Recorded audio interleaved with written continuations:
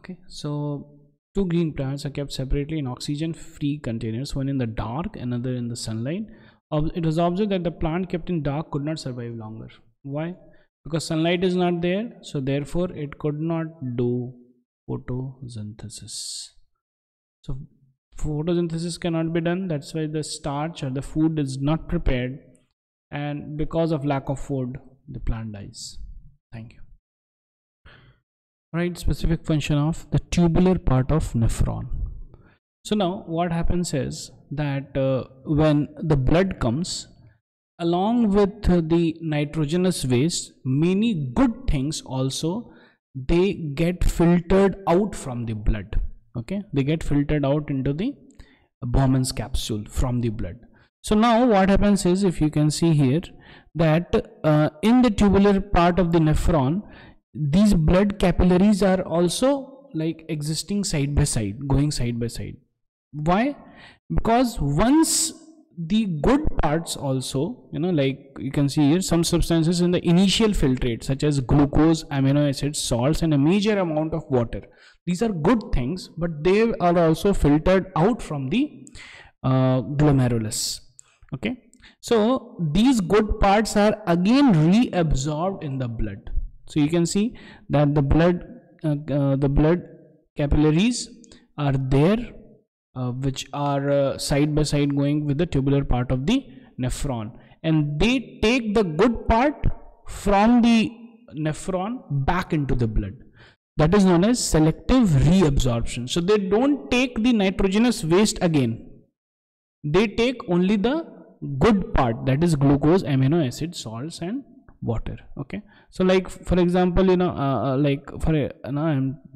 you can see this glomerulus, what it does is nitrogenous waste plus amino acids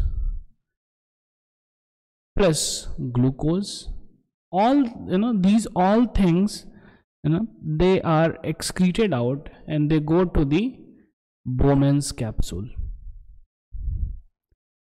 Okay, and they are actually going to be excreted out of the body, but then these things are very good, they don't, the body needs it. So then what happens is, from the this Bowman capsule, it goes to these all things, they go to the tubular part of nephron, and from there, this tubular part of nephron, they are reabsorbed back into the blood capillaries.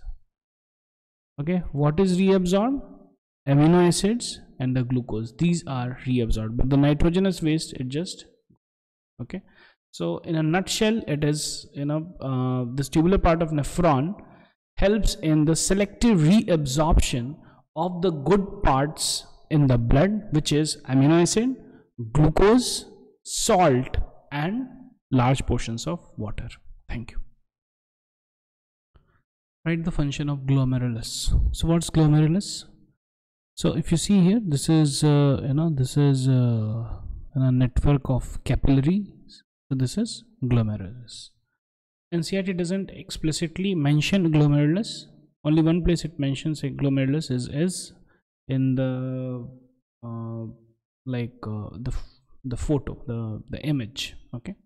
However, NCERT tells that what happens is that in lungs, the carbon dioxide from the blood goes out and oxygen is taken inside the lungs. Okay, so this happens through capillaries. Same thing is going to happen in kidney also. Okay, so it is then no surprise that the basic filtration unit in the kidneys, like in the lungs, is a cluster of very thin walled blood capillaries. That's the point. So this cluster of thin walled capillaries is actually glomerulus. Each capillary cluster in the kidney is associated with the cup-shaped end. Okay, so this is a cluster of very thin-walled blood capillaries, and due to this being very thin-walled, what happens is, okay, so this is the blood is coming, and this is very thin-walled. So therefore, all the waste products, they go outside of it. Okay, so So glomerulus is a cluster of thin walled capillaries which helps in the exchange, or which helps in the discarding or excretion of the nitrogenous wastes outside the blood.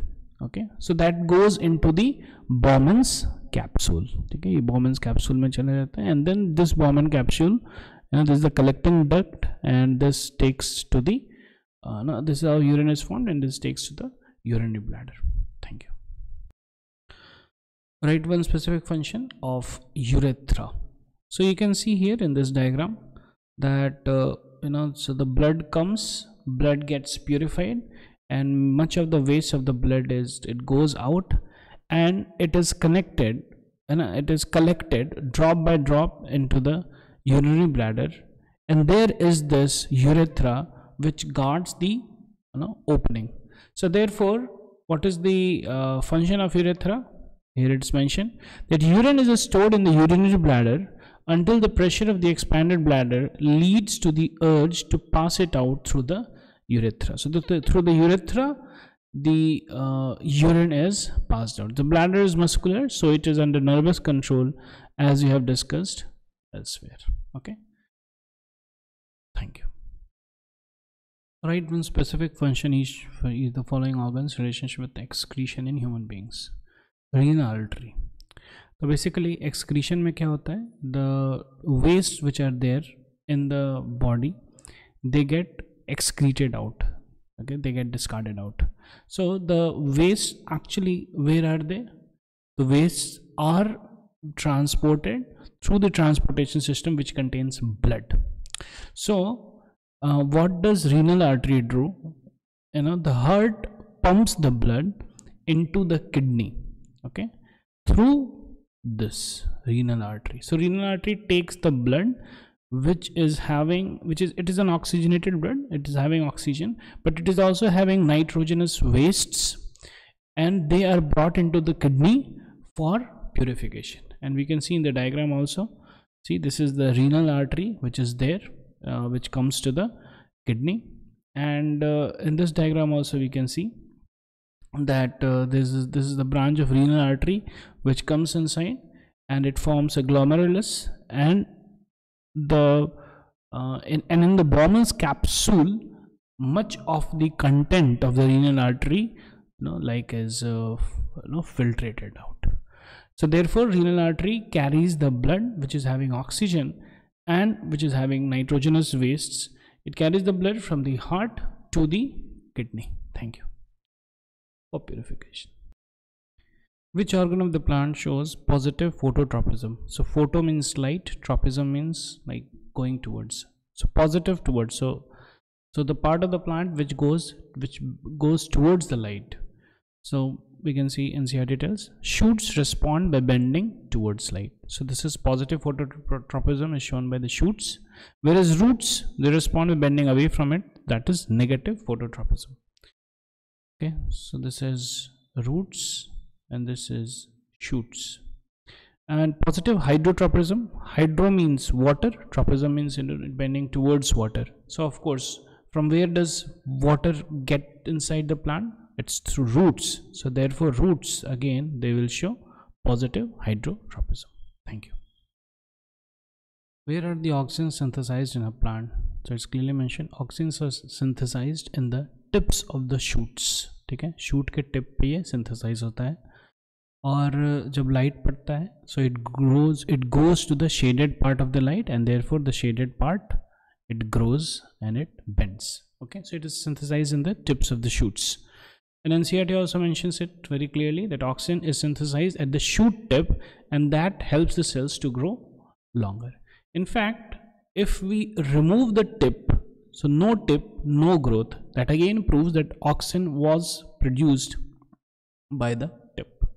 The shoot tip is the answer. Thank you. Name the part of the brain which is responsible for the following actions, which is blood pressure. So blood pressure, NCERT tells it very clearly that the blood pressure, salivation and vomiting are controlled by the medulla in the hindbrain. So therefore medulla is the answer, and medulla belongs to hindbrain. Thank you. Name the part of the brain which is responsible for the following actions, that is thinking. So NCERT tells it very clearly, the forebrain is the main thinking part of the brain. So forebrain is the main thinking part, and it has different regions which receive sensory impulses from various receptors. Okay, hearing, smell, and sight. Okay, and now if you see, then the forebrain is actually mainly composed of cerebrum. Okay, so we can write cerebrum or we can write forebrain also. Thank you. Name the part of the brain which is responsible for the following action, that is beating of heart. So NCERT, let us see.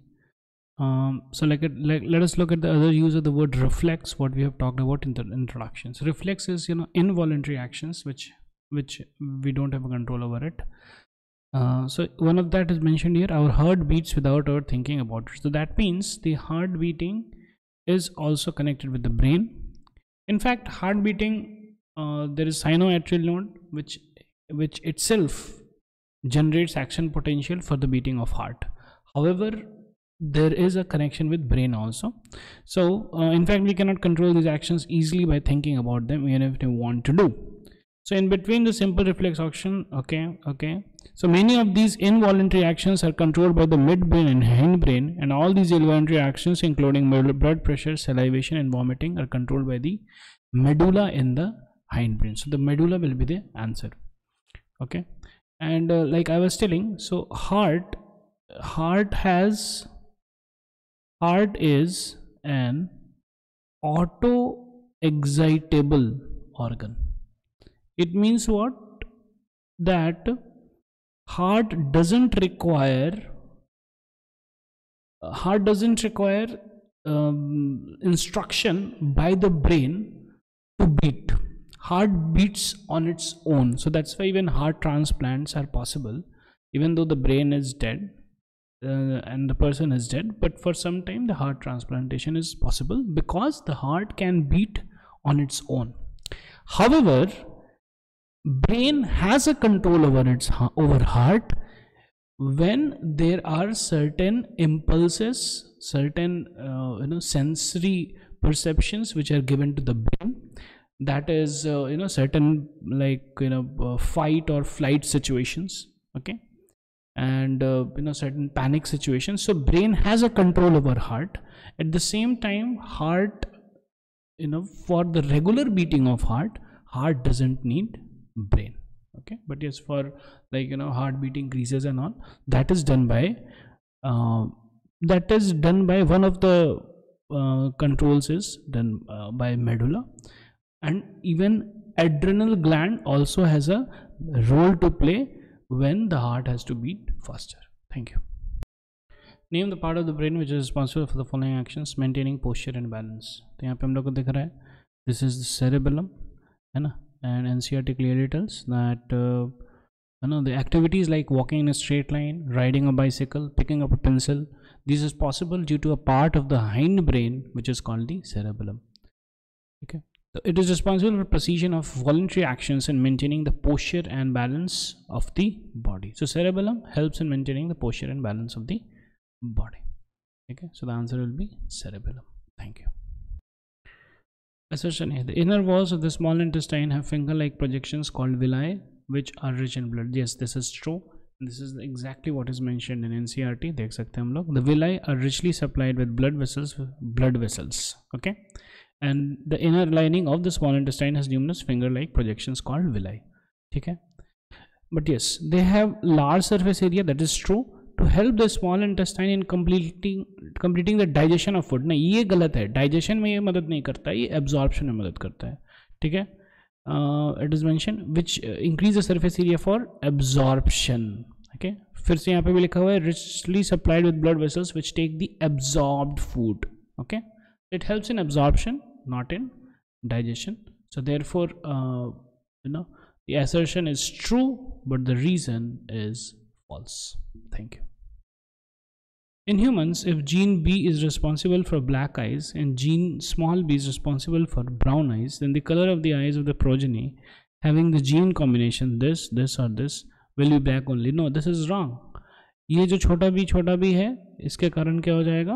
Brown हो जाएगा. ठीक है, इसके कारण ठीक है black है, इसके कारण भी ब्लैक है, लेकिन छोटा बी के कारण ब्राउन हो जाएगा. So the black colour of the eyes is dominant trait. Yes, that is true. That is true. So assertion is false, but the reason is true. Thank you.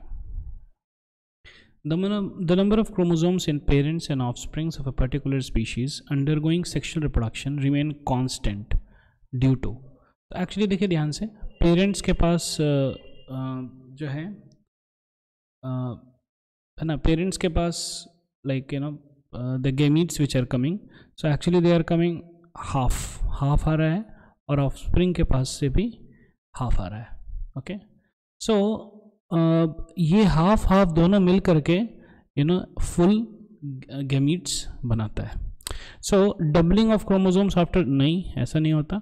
Halving of chromosomes after zygote formation, no, because zygote is 2n and the body also is 2n only.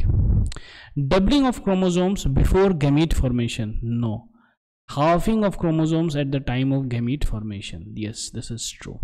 तो basically क्या होता है कि जो 2n chromosomes हैं, है ना, ये 2n chromosomes जो हैं जब gametes बनाते हैं, तो ये gametes बनाते हैं किससे?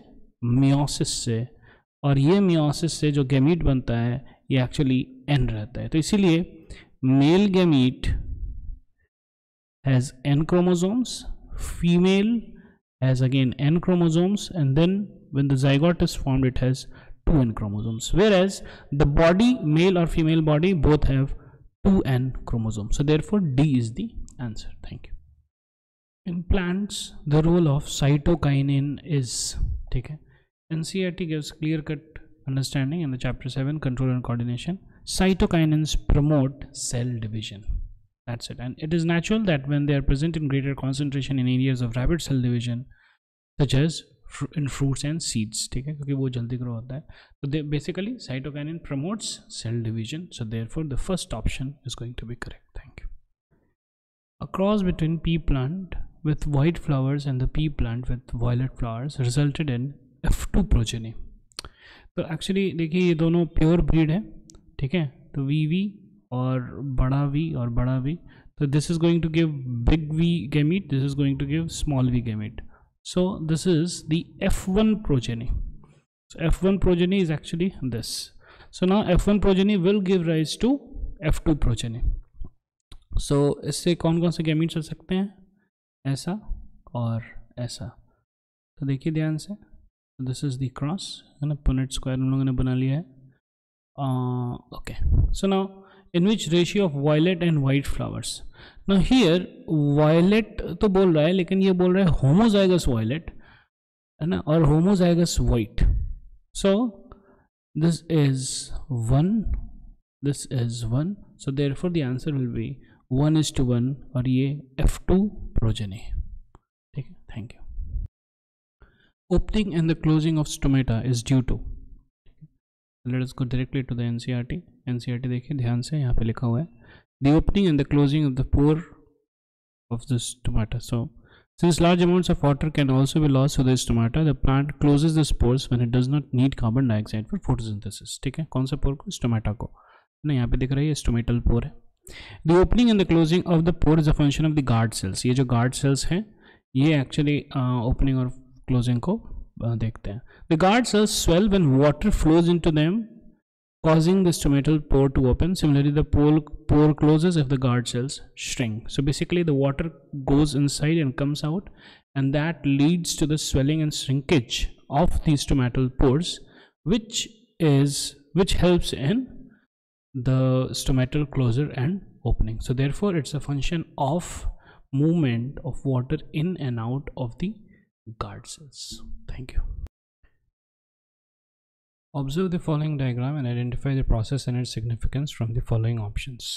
ठीक है, पहला है evaporation, है ना. तो इसमें एक्चुअली ये डायग्राम अगर ध्यान से देखेंगे तो क्या हो रहा है कि water vapour is going up, है ना, ऊपर चल रहा है, and then due to this the water is sucked up from the roots and it goes through the stem to different parts of the plant.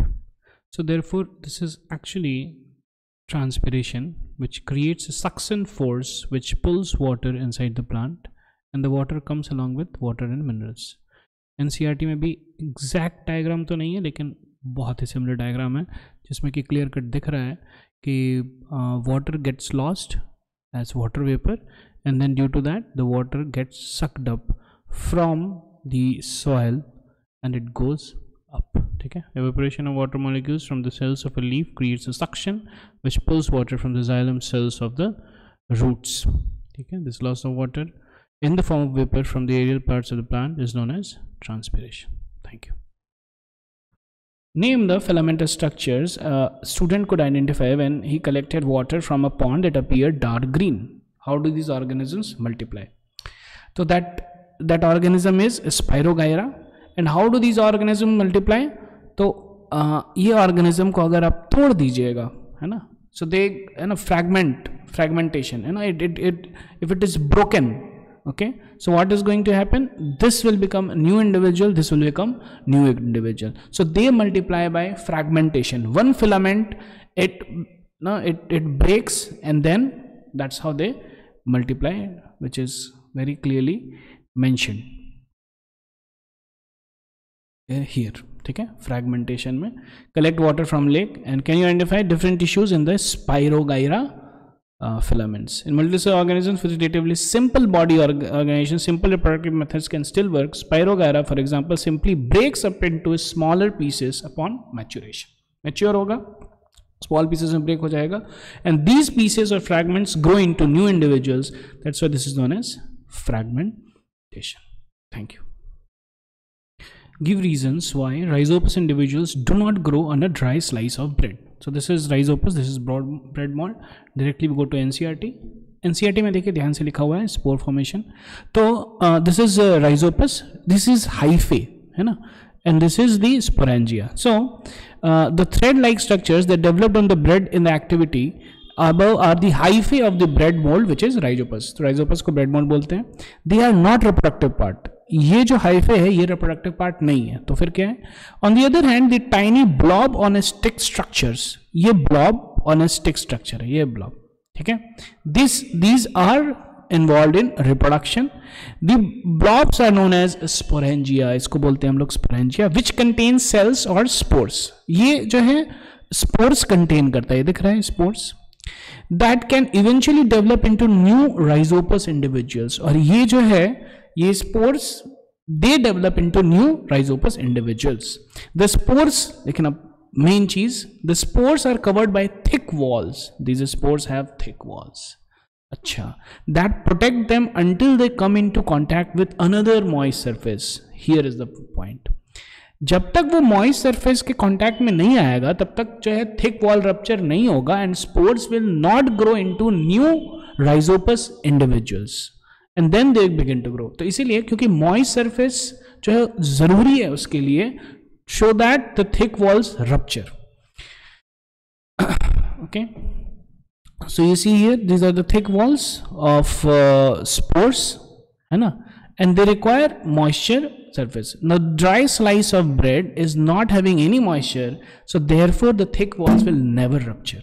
Okay, so therefore they do not grow on a dry slice of bread. देखिए bread है तो nutrients हैं, nutrients are there, but due to these thick walls not rupturing due to not being moisture, they don't grow. Thank you. Give reasons why colonies of yeast fail to multiply in water but they multiply in sugar solution. So simple, yeast uses asexual reproduction as one of the major modes of reproduction, and because it multiplies asexually, so only, you know, so like one parent is required. So now the parent, more and more energy is given to the parent, more and more food is given to the parent, more and more the parent is going to produce children, you know, daughter cells. So therefore sugar solution is the food for the yeast, and therefore yeast multiplies very much in sugar solution. In water, because food isn't there, it doesn't ensure, you know, the availability of food, so therefore in water it doesn't multiply. Thank you. Write one advantage of sexual mode of reproduction over asexual mode of reproduction. तो बहुत ही बड़ा advantage है and that advantage is that sexual reproduction ensures variations. ये word variation is very important, very heavy word, which is useful for ensuring the survival of the species. NCERT शुरू में ही बहुत अच्छे से explain किया है ना. Actually NCERT is written very nicely. So शुरू में देखिए अच्छे से explain किया गया what is the importance of variation. ठीक है, I'll explain quickly. Like let us say for example एक organism है, वो जो है 35 डिग्री सेंटीग्रेड पे जिंदा रहता है, 35 degree centigrade to 40 degree centigrade. Now एकाएक क्या हुआ कि उस इन्वायरमेंट में जो है 20 डिग्री सेंटीग्रेड हो गया, तो उस स्पीशी के सारे organisms now they are gone, मर जाएंगे.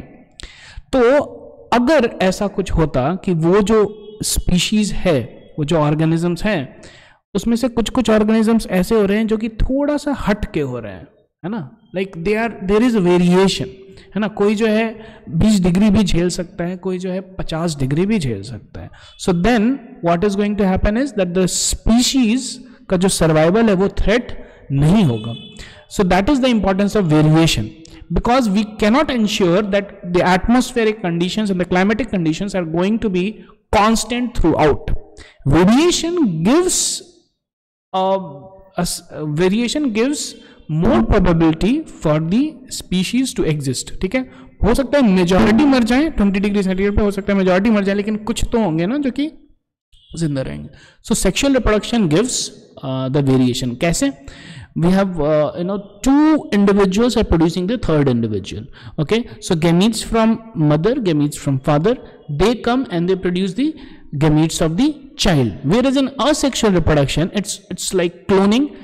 The gametes of the original individual and the gametes of the child, they are very same, very almost same. But in sexual mode of reproduction, because it's produced by union of both, so it's not same for either. ठीक है, तो इसलिए importance of variation is the very great advantage. Thank you. All the reproductive methods of living organisms are broadly categorized into two types: asexual and sexual. Asexual reproduction involves the participation of a single parent. ठीक है, दो parents involve नहीं होते हैं. Without the formation of gametes, fertilization and transfer of genetic material. This method is a common means of rapidly increasing offspring under favorable conditions. Name the type of fission that occurs in leishmania. अच्छा देखिए, अब देखिए leishmania में actually what happens is binary fission.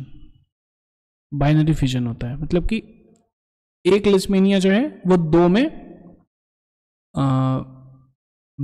तब्दील होगा. ठीक है, लेकिन बाइनरी फिजन जो है, there are different types of binary fission. Okay, so like if you are seeing in paramecium, the binary fission is transverse. Transverse मतलब कि ये बीच से, है ना, एक इधर जाएगा एक इधर जाएगा. ठीक है, यहाँ पे हम लोग को दिख रहा है ये बीच से एक इधर गया और एक इधर गया. Okay, in euglena it is longitudinal, मतलब कि ये ऐसे सेपरेट होगा. ठीक है, ऐसे सेपरेट होगा, एक इधर और एक इधर, लॉन्गिट्यूडनल सेपरेशन. ठीक है, एंड अमीबा में इर्रेगुलर बाइनरी फिजन होता है, मतलब कि कैसे भी वो दो में बदल जाएगा. ठीक है, सो यहाँ पे देखिए अमीबा में irregular binary fission, euglena longitudinal binary fission, paramecium it's transverse binary fission. ठीक है, तो हमारे एनसीईआरटी में दिया हुआ है कि there is binary fission occurring in लेishmania at a particular orientation. वो वर्ड जो यूज किया गया है वो है at a particular orientation. In लेishmania we have whip like structure, yes, somewhat more organization of their bodies. Okay, in such organism binary fission occurs in a definite orientation. तो इसमें definite orientation क्या है? longitudinal orientation है. Okay, whereas other single cell organisms such as the malarial parasite plasmodium divide into many daughter cells simultaneously by multiple fission. तो plasmodium जो है ऐसा नहीं होगा कि एक का दो हुआ, दो का चार, चार का आठ, ऐसा नहीं होता है, वो एक ही 100 बन जाएगा. ठीक है, देखिए this is multiple fission in plasmodium. तो वो क्या होता है, देखिए एक है ना, और वो अपने आप को कवर कर देता है what ever the process is, और उसके अंदर बहुत सारे डॉटर न्यूक्लियाई हो जाते हैं, और ये एक और जब ये रप्चर होता है तो all these Plasmodium they come out, ठीक है। सो इसलिए मलेरिया इज क्वाइट अच्छा बहुत जल्दी मल्टीप्लाई होता है। So point is that one gives rise to not to but many, that is multiple fission. Okay, so Plasmodium में मल्टीपल फिजन होगा, लिस्मेनिया में बाइनरी फिजन होगा, 1 से 2। Thank you. How is the timing and amount of hormone released regulated? तो कैसे ये regulate होता है? This is, let us go to NCERT. The timings and the amount of hormone released are regulated by feedback mechanism. Feedback mechanism का मतलब क्या होता है? अब जैसे कि फॉर एग्जांपल है ना, like simple example, like we order something from है ना online sites, okay, Amazon, Flipkart. सो उसमें एक रहता है ना फीडबैक, ओके, रिव्यू। सो अगर रिव्यू अच्छा रहता है तो वी ऑर्डर, रिव्यू नहीं है तो फिर we don't order. So now the point is same thing, something like that it happens where there is detection of different things in our body. Example में यहाँ दिया हुआ है शुगर लेवल इन बॉडी। तो sugar level if it is more, so for example if the sugar levels in blood rise, they are detected by the cells of the pancreas। तो pancreas का cells detect कर लिया, which respond by producing more insulin। as the blood sugar level falls, insulin secretion is reduced। तो insulin को secrete करना, that is the function, that is what the pancreas are going to do। but they should know ना कि sugar level कितना है body में, blood में। तो शुगर लेवल जितना रहेगा उसके हिसाब से ही वो सेक्रीट करेंगे। So that is known as feedback mechanism, ठीक है। अगर डिटेक्ट किया कि है ना तो पॉजिटिव फीडबैक गया, डिटेक्ट किया कि नहीं है शुगर लेवल, नेगेटिव फीडबैक गया, and accordingly the regulation of the hormones release will be there. Thank you. Name the disorder which a person is likely to suffer from due to the following, that is less secretion of thyroxine। तो thyroxine करता क्या है? Thyroxine से there is a proper mental growth and nervous growth the system of the individual, ठीक है। तो अगर कम हुआ, too little, so there is a condition which is known as hypothyroidism। hypo का मतलब ही होता है कम, अगर हाइपर ज्यादा होता तो हाइपर बोलते हैं उसको, लेकिन यहाँ पे कम पूछ रहा है। So there is hypothyroidism. And what are the science and symptoms of hypothyroidism? Poor memory and concentration, poor hearing, है ना, then hurt also. So point is the entire body is less growth is there even internally, okay. Lungs also, shortness of breath, so all these things, especially poor memory and concentration. It is produced by which gland? It is produced by the thyroid gland, ठीक है। तो thyroid gland, और thyroid gland जो है hypothalamus which is situated in the brain, ठीक है। इससे जो है there is signals, and then this thyroid gland gets like hypothalamus and pituitary gland, both of them, they control this thyroid gland, and the thyroid gland then releases this thyroxine hormone. Thank you. Name the order which a person is likely to suffer from due to the following: deficiency of estrogen in females, ठीक है। तो females में जो oestrogen hormone है that is secreted by the ovaries, okay, it is produced by the ovaries, यहाँ दिख रहा है ovaries, they produce this estrogen, और ये एस्ट्रोजन के कारण there is proper control of the ovulation, menstruation, and the secondary sex characteristics of females also comes due to estrogen. अगर deficiency है, if there is deficiency, then what is going to happen? So then the periods will be irregular, mood swings, hot flashes, and like secondary sexual problems will be there. Even it can also cause depression, fatigue, trouble concentration, and decrease or absence of sex desire. So the low estrogen may delay puberty, slow or prevent the sexual development in females. That's it. Name the order which a person is likely to suffer from due to the following. पहला, over secretion of growth hormone। तो growth hormone क्या करता है ना, growth hormone के कारण ही हम लोग का like there is normal growth, नहीं तो फिर अबनॉर्मल ग्रोथ हो सकता है. Abnormal growth means whether it is lesser और वेदर इट इज मोर. तो अगर ओवर सेक्रीशन हो गया तो क्या हो जाएगा? Acromegaly is a hormonal disorder that develops when the pituitary gland produces too much growth hormone during the adulthood. और उसके कारण क्या हो जाएगा? देयर इज, है ना, सारा जो बॉडी पार्ट्स है दे बिकम लार्ज, है ना. We can also kind of tell their is, है ना, जाइजेंटिज्म. ठीक है, जाइजेंटिज्म. ठीक है, क्योंकि ये ओवर सेक्रीशन है. Because the person will become too tall, है ना. और कौन सेक्रीट करता है? The pituitary gland is a structure in our brain that produces different types of special hormones, including the growth hormone. तो कौन सेक्रीट करता है? Pituitary gland सेक्रीट करता है. ठीक है, आगे. Name the disorder which a person is likely to suffer from due to the following: deficiency of estrogen in females. ठीक है, ये next में करते हैं. How are auxins related with the bending of plant shoots towards unidirectional light? तो जैसे कि यहाँ पे इधर देखिए लाइट डायरेक्शन है. So you will find that the plant bends towards the light. ठीक है, ये ऑब्जर्व किया गया है. तो एक्चुअली होता क्या है? Let us study from NCERT directly. So when growing plants detect light, a hormone called auxin is synthesized at the shoot tip. कहाँ पे सिंथेसाइज होता है? यहाँ पे सिंथेसाइज होता है. दैट मीन्स यहाँ पे बना, it gets produced, oxygen gets produced at the shoot tip. ठीक है, अच्छा. It helps the sales to grow longer. और ये क्या करता है? It helps the sales to grow longer. ठीक है, तो जैसे कि सेल अगर ऐसा है तो ये सेल को जो है एलोंगेट कर देता है. ठीक है, दो ही सेल है लेकिन देखिए ये है ना, ये दिस इज elongated सेल, तो लंबा करता है सेल को.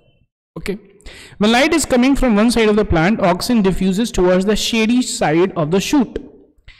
जब लाइट आ रहा है इधर से तो देखिए ये जो है ब्राइटर साइड है और इसको हम लोग बोल सकते हैं शेडी साइड. ठीक है ना, शेडी साइड है ये. तो ऑक्सीजन जो है कहां पे जाएगा? इस डायरेक्शन में जाएगा, शेडी साइड में जाएगा. और यहाँ के सेल्स जो हैं लंबे हो जाते हैं, यहाँ का सेल्स जो है छोटा ही रहता है, यहाँ का सेल्स लंबा हो जाता है. Okay, so oxygen moves away from the light, the concentration increases and the stem grows faster on dark side. ठीक है, लाइट के अपोजिट में ऑक्सीजन जाएगा एंड वहां पे इलोंगेशन होगा. Okay, to grow longer on the side which is away from the light, thus the plant appears to bend towards light. ठीक है, तो जाहिर सा बात है, देखिए है ना, ये अगर ऐसे होगा तो दिस इज, है ना, ये इसका लेंथ जो है एक्चुअली बढ़ रहा है.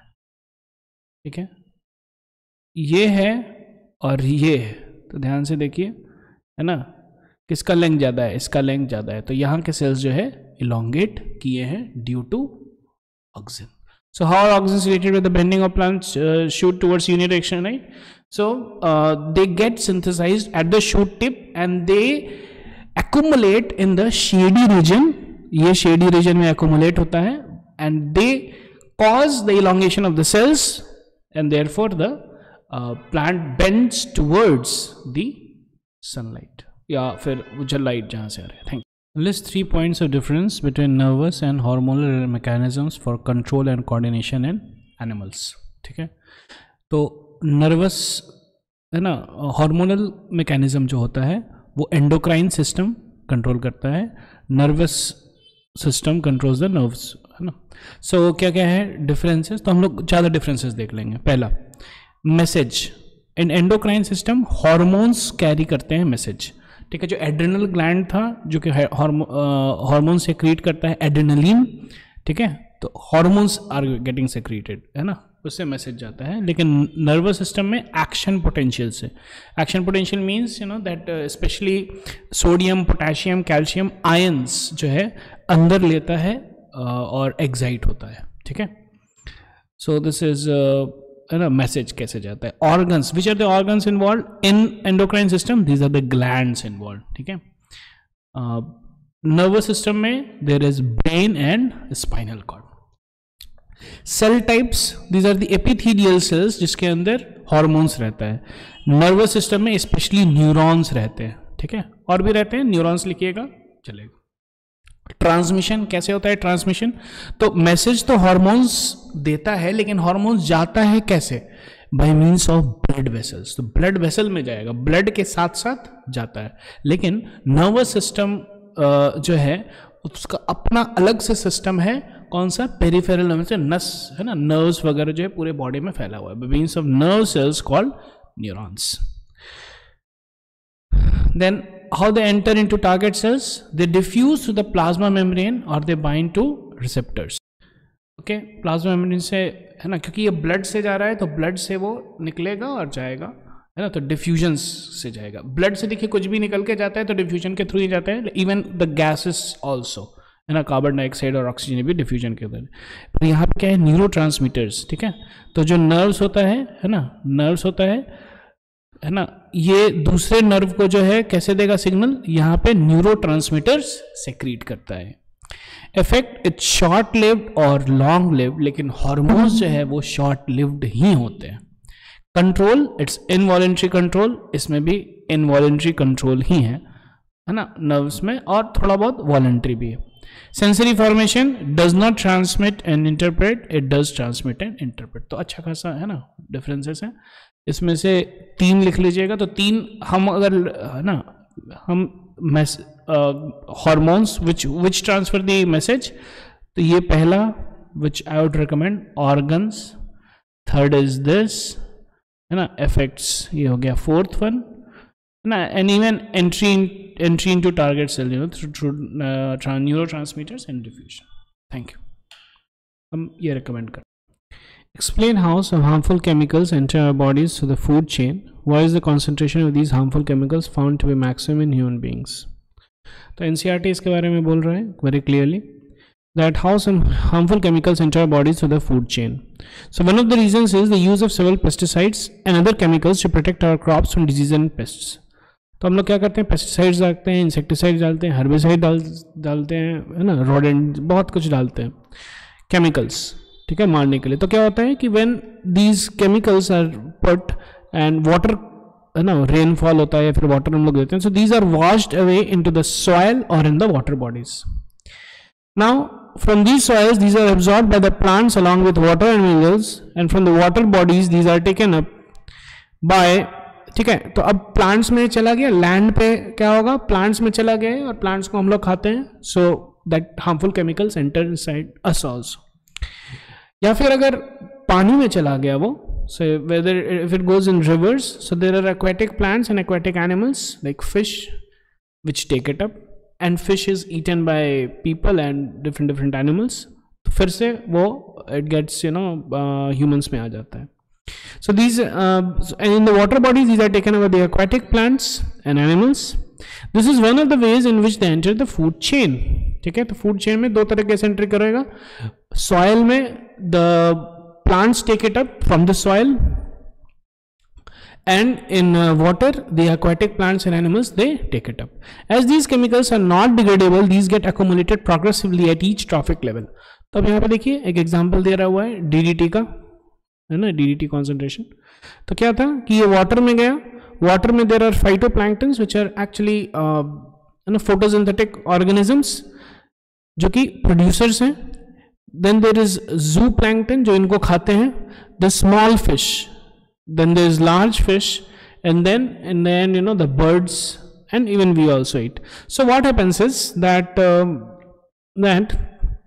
The concentration of the chemical, है ना, तो जैसे कि like, you know, let us से large fish, small fish has some amount of that chemical. अब वो स्मॉल फिश को खाया लार्ज फिश ने, so that chemical enters inside the large fish, but large fish will eat no more fish which is having that chemical.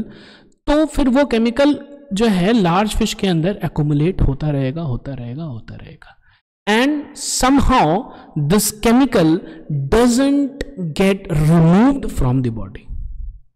ठीक है। तो this is known as bio magnification और bio accumulation, ठीक है। तो इसीलिए पाया जाता है कि जो बर्ड्स होते हैं जो कि फिश को खाते हैं, बड़े बड़े फिश को खाते हैं, उनमें डीडीटी का कॉन्सेंट्रेशन बहुत ज़्यादा हाई होता है। And this is this is an example of it. So as human beings occupy the top level in any food chain, the maximum concentration of these chemicals get accumulated in our body. This phenomenon is known as biological magnification. This is the reason why our food grains such as wheat and rice, vegetables and fruits and even meat containing various amounts of, they have varying amounts of pesticides residues. They cannot always be removed by washing or other means. Thank you. Name the hormone released and the gland which secretes it in human beings during scary situations. तो hormone जो release होता है scary situation में, that is adrenaline, ठीक है। And the gland, which gland? So this is adrenal glands.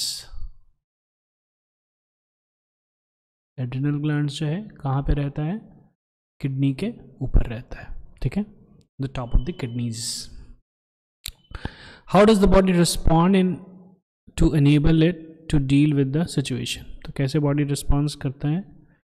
So you'll find all these things happening.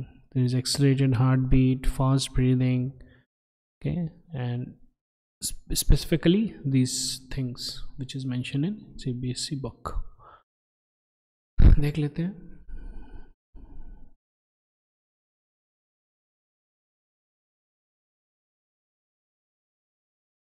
What do some animals, for instance squirrels, experience when they are in this scary situation? क्या होगा? The body have to prepare for either fighting or running away. Both are very complicated and that activities that will use a great deal of energy in controlled ways. तो बहुत energy चाहिए इसके लिए. तो क्या करने का है? Many different tissue types will be used and their activities integrated together in these situations. So two alternative है ना, fighting और running. तो इसमें बॉडी क्या करता है? Adrenaline is secreted. Okay, so this adrenal gland is secreted directly into the blood and carrying to different parts of the body. Okay, as a result क्या होगा? The heart beats faster, resulting in more supply of oxygen to our muscles. क्योंकि like suppose we have to run, so then the muscles have to perform faster work. The blood to the digestive system in the skin is reduced due to contraction of muscles around small arteries in these organs. These diverts the blood to our skeletal muscles. The breathing rate also increases because of the contractions of the diaphragm and the rib muscles. All these responses together enable the animal body to be ready to deal with the situation. Such animals' hormones are part of the endocrine system, which constitute a second way of control or coordination. ठीक है, और ये है ना. So this is a hormone called adrenaline secreted from the adrenal glands. Thank you. Write in sequence the steps for experimental verification of the fact that sunlight is essential for photosynthesis. ये actually CBSE के book में दिया नहीं हुआ है 10th में, ठीक है. हम लोग क्या करेंगे? We will understand it. Okay, so procedure. So first, select a healthy potted plant and de-starch the plant by placing it in complete darkness for at least 48 hours. So basically, we want to understand whether sunlight is required for photosynthesis or not. Photosynthesis में होता क्या है? Photosynthesis में खाना बनता है और starch के रूप में खाना स्टोर होता है. तो अब प्लांट जो है ऑलरेडी पहले से खाना बनाया हुआ होगा और जो पार्ट्स में क्लोरोफिल नहीं है वहाँ पे भी खाना का ज़रूरत तो रहेगा, तो ट्रांसपोर्टेशन के थ्रू वहाँ पे भी खाना जाएगा. तो अब अगर हम लोग स्टार्च का टेस्ट करेंगे एट एनी प्लेस तो वहाँ पे तो पॉजिटिव ही टेस्ट आएगा ना. So therefore it is required to D starch. पहले हम लोग क्या किए? डी स्टार्च कर दिए, ठीक है. तो how to D starch? We place it in complete darkness for 48 hours, जिससे कि क्या होगा कि सनलाइट मिल नहीं रहा है, फोटोसिंथेसिस हो नहीं रहा है, तो जो इसके अंदर ऑलरेडी स्टार्च बना हुआ था वो यूज कर लेगा ये. The leaf is de-starched so that the previously formed starch of the leaves goes down into the stem and roots of the plant so that newly formed starch is only used in the experiment. अब क्या होगा कि जो नया starch बन रहा है केवल वही डिटेक्ट हो पाएगा. Okay. After 48 hours, using clips or sellotape, cover a part of the leaf of the plant from both upper and lower sides. तो ये यहाँ पे हम लोग को दिख रहा है ना, प्लांट लिया, लीफ लिया और लीफ को हम लोगों ने क्या किया है, कवर कर दिया है with black pepper strips. Black pepper strips है जिसके कारण sunlight, no sunlight falls on the clipped part. Now keep the potted plant in sunlight for at least 3 to 4 hours. तो 3 से 4 घंटे के लिए रखते हैं हम लोग सनलाइट में. तो क्या होगा कि जो पार्ट को हम लोगों ने क्लिप किया था और ब्लैक पेपर से था वो कवर्ड, वहां पे सनलाइट नहीं फॉल करेगा और वहां पे फोटोसिंथेसिस नहीं हो पाएगा. ठीक है, लेकिन जो पार्ट का प्लांट था है ना, जो कि सनलाइट को एक्सपोज था, यहाँ पे सनलाइट आ सकता था, तो वहां पे there will be photosynthesis. After 3 to 4 hours, plug the leaf and remove the black paper strips. Boil the leaf in water for about 2 minutes. तो उससे क्या होता है कि now to decolorize the leaf, transfer the leaf from boiling water to a beaker containing ethanol and boil the leaf in a water bath. तो क्यों हम लोग बॉयल करते हैं? बिकॉज बॉयल करने से the chlorophyll gets removed and the leaf becomes डीकलराइज्ड, जिससे कि हम लोग जब स्टार्च टेस्ट करेंगे there is going to be है ना कलर चेंज, वो कि हम लोग को ईजिली ऑब्जर्वेबल होगा. ठीक है, so after the removal of chlorophyll, the color of the leaf changes to white and it is easy to observe the change of the color of iodine as starch gives a blue color to iodine. Remove the leaf from the beaker and wash it in a water. इसको wash कर लीजिए water में at room temperature. Place this leaf in petri dish and add few drops of iodine solution over the decolorized leaf. The area of the leaf that was uncovered performed photosynthesis and will have starch, therefore it will turn blue-black with iodine solution. ठीक है, तो जो uncovered था वहां पे starch का test होगा है ना, ब्लू ब्लैक वो हो जाएगा, लेकिन जो कवर नहीं था वहां पे नहीं हो पाएगा. So therefore the covered portion of the leaf remains yellow as it does not perform photosynthesis. So simple सा बात है.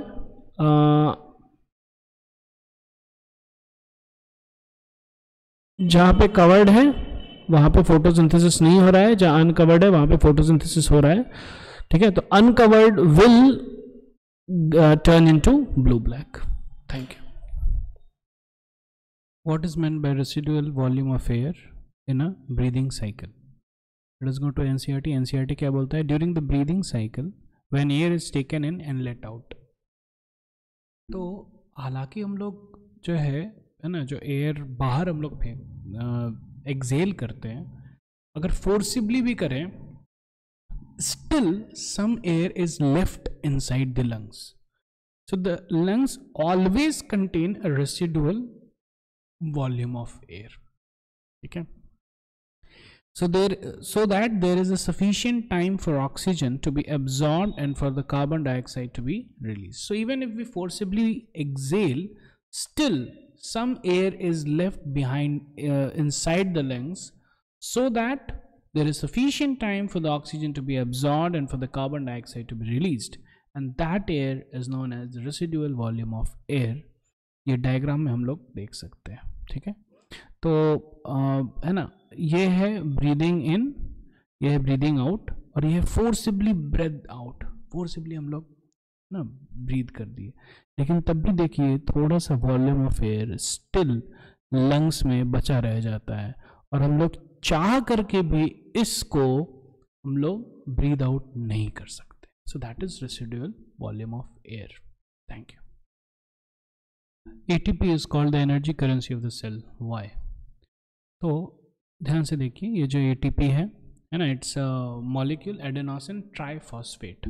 तो यहाँ पे आपको दिख रहा है 3 फॉस्फेट ग्रुप्स हैं. तो अब क्या होता है कि ये जो तीनों फॉस्फेट ग्रुप्स हैं, these are high energy bonds, दिख रहा है, हाई एनर्जी फॉस्फेट बॉन्ड। तो अब जब सेल को कुछ काम करने का जरूरत पड़ता है तो वो क्या करेगा, वो एक बॉन्ड तोड़ देता है और वो जो एनर्जी रिलीज्ड हुआ, that energy is used by the cell to do work. Okay, तो ये देखिए, ये तोड़ दिया है ना, और उसके बाद फिर काम कर लिया। अब सेल क्या करता है, cell now in respiration, cell breaks down the glucose molecules and it's जो एनर्जी रिलीज हुआ उसको वो एडीपी, क्योंकि ये टूट गया था इसलिए डाइफॉस्फेट हो गया, वो फिर से एटीपी बना करके इसको फिर से रख देगा, ताकि जब उसको जरूरत पड़े एनर्जी का तो फिर वो एटीपी से ले लेगा। सेम थिंग लाइक करेंसी, जैसे हम लोग के पास थोड़ा सा ज़्यादा पैसा होता है तो क्या करते हैं हम लोग, बैंक में रख देते हैं, and then what ever activities we do, जहाँ पे पैसा रिक्वायर्ड है वो तो हम लोग क्या करते हैं, बैंक से हम लोग पैसा लेकर के हम लोग यूज कर लेते हैं। ओके, तो यहाँ पे देख सकते हैं रेस्पिरेशन में क्या हो रहा है, रेस्पिरेशन में है ना एनर्जी रिलीज होता है, तो हम लोगों ने क्या किया, एडीपी से इसको एटीपी बना दिया। ठीक है, और उसके बाद फिर जो भी चीज़ों में यूज है ना, सेल जो भी काम करेगा तो उसमें वो यूज करेगा, और इसीलिए एटीपी टूट करके फिर से एडीपी बन जाता है। Let us see NCERT. NCERT also tells the same thing. ATP is the energy currency for most cellular processes. Energy released during the process of respiration is used to make ATP molecule from ADP. और ATP बन गया, अब वो ATP जो है, this ATP will drive all the reactions. ठीक है ना? So endothermic process in the cell then use this ATP to drive the reactions and the activities which are happening in the cell. So that's why this is known as energy currency. एक example भी दे सकते हैं, ठीक है, so like how a battery can provide energy for many different kind of uses. तो battery से बहुत चीज़ें कर सकते हैं और बैटरी को फिर हम लोग रिचार्ज करके रिचार्ज कर देते हैं। Same thing here also. Thank you. What is the first step in the breakdown of glucose during aerobic and anaerobic respiration? So whether it is aerobic respiration or whether it is anaerobic respiration, यहाँ पे दिख रहा है lack of oxygen and absence of oxygen. In both the cases, the first step in the breakdown of glucose is that the glucose breaks into pyruvate, where in cytoplasm. So what is the first step? It breaks into pyruvate, which is a 3-carbon molecule, and some energy is also released. And where does it take place? It takes place in the cytoplasm. Same thing is, you know, NCERT. The diagram is actually from NCERT only. The NCERT also speaks the same thing. It happens in, you know, cytoplasm. Thank you. Mendel crossed a pure tall pea plant, that is capital T capital T. तो pure का मतलब ही होता है कि ये homozygous होगा। ठीक है, तो homozygous का मतलब दोनों जो है सेम होना पड़ेगा। ठीक है, तो capital T with a pure, फिर से pure short P plant, that is small T and obtained all tall plants in F1 generation. हाँ, क्यों? क्योंकि देखिए ये है प्योर टॉल प्लांट, ये केवल टी वाला गैमीट देगा। ये जो है प्योर शॉर्ट टी प्लांट, ये केवल छोटा टी वाला ही देगा। So therefore the combination will become actually capital T and small T only. So therefore, what is the gene combination present in the plants of F1 generation? Capital T, small t. Give reason why only tall plants are observed in the F1 progeny. तो F1 progeny में gene combination capital T and small t है, ठीक है, तो therefore tall होगा। क्यों होगा tall? Because the reason of dominance. Okay, so the gene, you know, this capital T gene dominates किसको? स्मॉल टी वाले को। ठीक है, what will be the ratio of the plants obtain in the F2 generation when F1 plants are self pollinated. तो ये है F1 है ना, ये हो गया F1 प्लांट। तो इसको अगर आप सेल्फ पॉलिनेट करेंगे तो कैसा होगा, ये है ना, this is going to give, है ना, पुनेट स्क्वायर बना लेते हैं। तो है ना ये दोनों, so this is how it will happen. Okay, so this is the gene combination which will be developed. तो अब इस gene combination में देखिए ध्यान से, ये जो हैगा टॉल होगा, ये भी टॉल होगा और ये भी टॉल होगा. So all these three will be toll. Okay, so what is the ratio of the plants obtained in the F2 generation? So tall हो गया 3 और केवल ये वाला शॉर्ट होगा. ठीक है, 1. So therefore 3:1. NCERT also speaks the same thing. देखिए, tall and short, all tall offsprings, because the reason is the capital T gene dominates, and then when they are crossed you get 3 tall and 1 short. Thank you. Which animals can tolerate some mixing of the oxygenated and deoxygenated blood streams? NCERT देखिए क्या बोल रहे हैं. The animals that do not use energy for this purpose. कौन सा purpose? To maintain the body temperature. The body temperature depends on the temperature of the environment. ठीक है, this is actually the second part. On what factor does the body temperature of these animals depend? On the temperature of the environment. तो जैसे environment का temperature रहेगा वैसे उनका भी temperature हो जाएगा. That's why they are known as cold-blooded animals.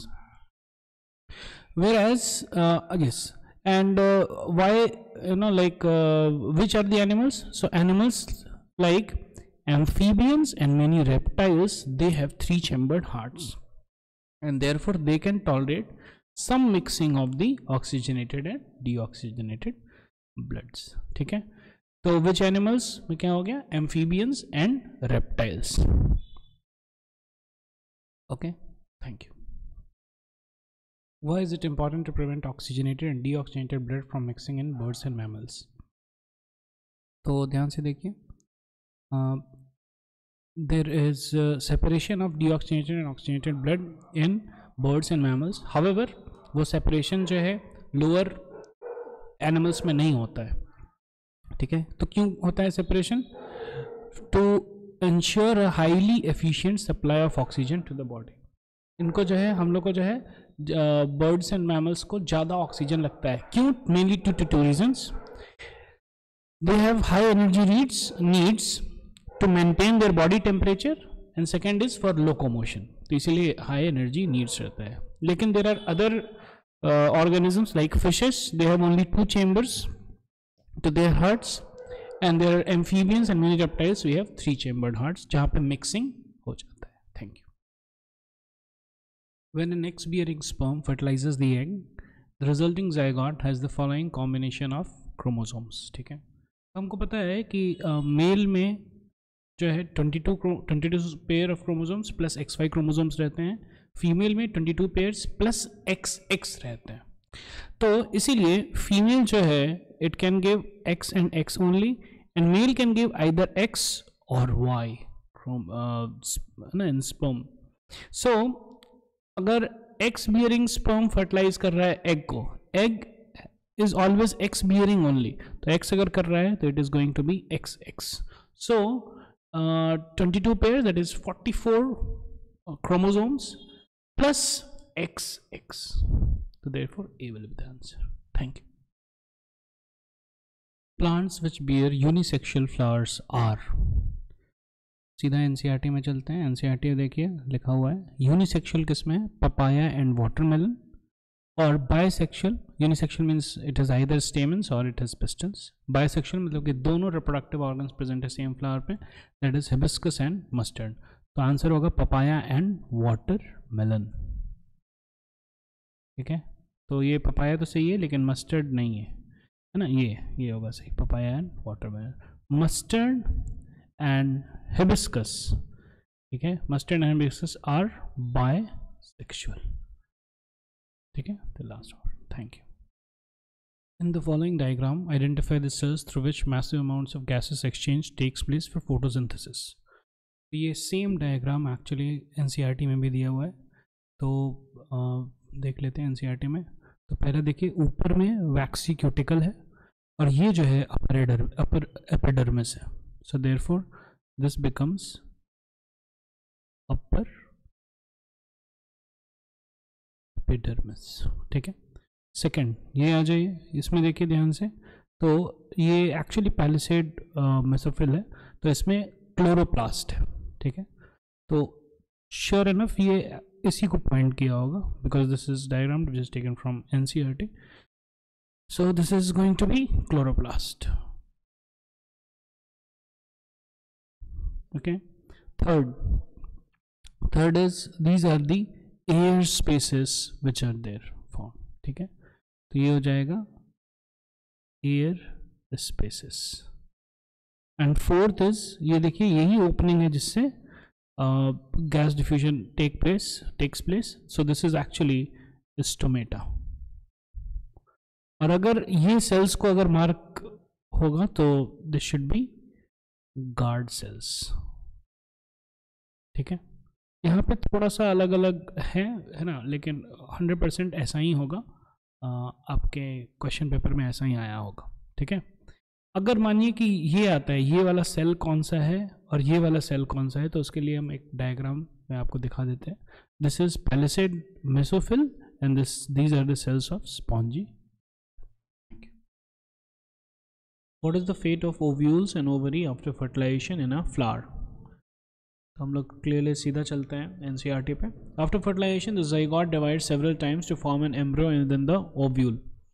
Ovule के अंदर ज़ाइगोट रहता है जो कि डिवाइड करेगा several time, cell division, to form an embryo. The ovule develops a tough coat and is gradually converted into a seed. Ovule अब जो है टफ कोट करेगा और उसके ऊपर सीड हो जाएगा. सो बेसिकली ओव्यूल का फेट है ना, क्वेश्चन क्या है, व्हाट इज द फेट, फिर मतलब नसीब है ना. तो ओव्यूल का नसीब है कि भैया वो क्या बनेगा, सीड बनेगा. The ovary grows rapidly and ripens to form a fruit. और ovary is covered by, ovary covers ovule. तो ओवरी जो है वो क्या बन जाता है, फ्रूट. ठीक है, तो ओवरी का फेट क्या है, that will become fruit. Thank you. Given below is a cross between a pure violet flowered P plant V and a pure white flowered P plant V. अच्छा, क्योंकि ये प्योर है इसका मतलब क्या है, वो होमोजाइगस है. सो दिस, ये और छोटू V. ठीक है. Diagrammatically explain what type of progeny is obtained in the F1 generation. तो सी, ये कौन सा गैमीट्स देगा, ये केवल बड़ा देगा, ये छोटा गैमीट्स देगा. ठीक है, ऐसा है. तो this is the F1 generation. F1 generation में क्या होगा, F1 जनरेशन में द है ना, क्योंकि ये डोमिनेट कर जाएगा. So therefore F1 generation will be all violet. ठीक है. अच्छा, now and F2 generation also. तो F2 जनरेशन में क्या होगा, क्रॉस ब्रीड होगा. So this can give now both small v, capital V and small v. अब इसका आपको पिनेट स्क्वायर बनाना पड़ेगा.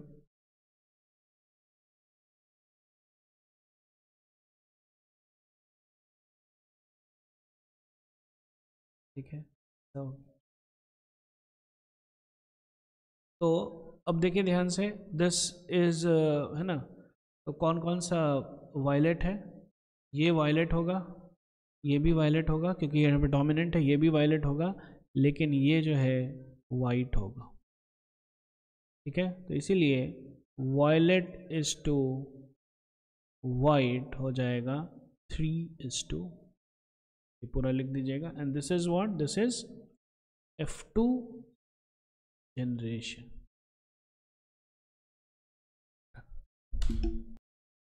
In order to trace the inheritance of traits, Mendel crossed pea plants having one contrasting character or a pair of contrasting characters. Contrasting character का मतलब क्या है कि the characters which are not similar है ना, अलग अलग characters. When he crossed pea plants having round and yellow seeds with pea plants having wrinkled and green seeds, he observed that no plants with wrinkled and green seeds were obtained in the F1 generation. Basically this.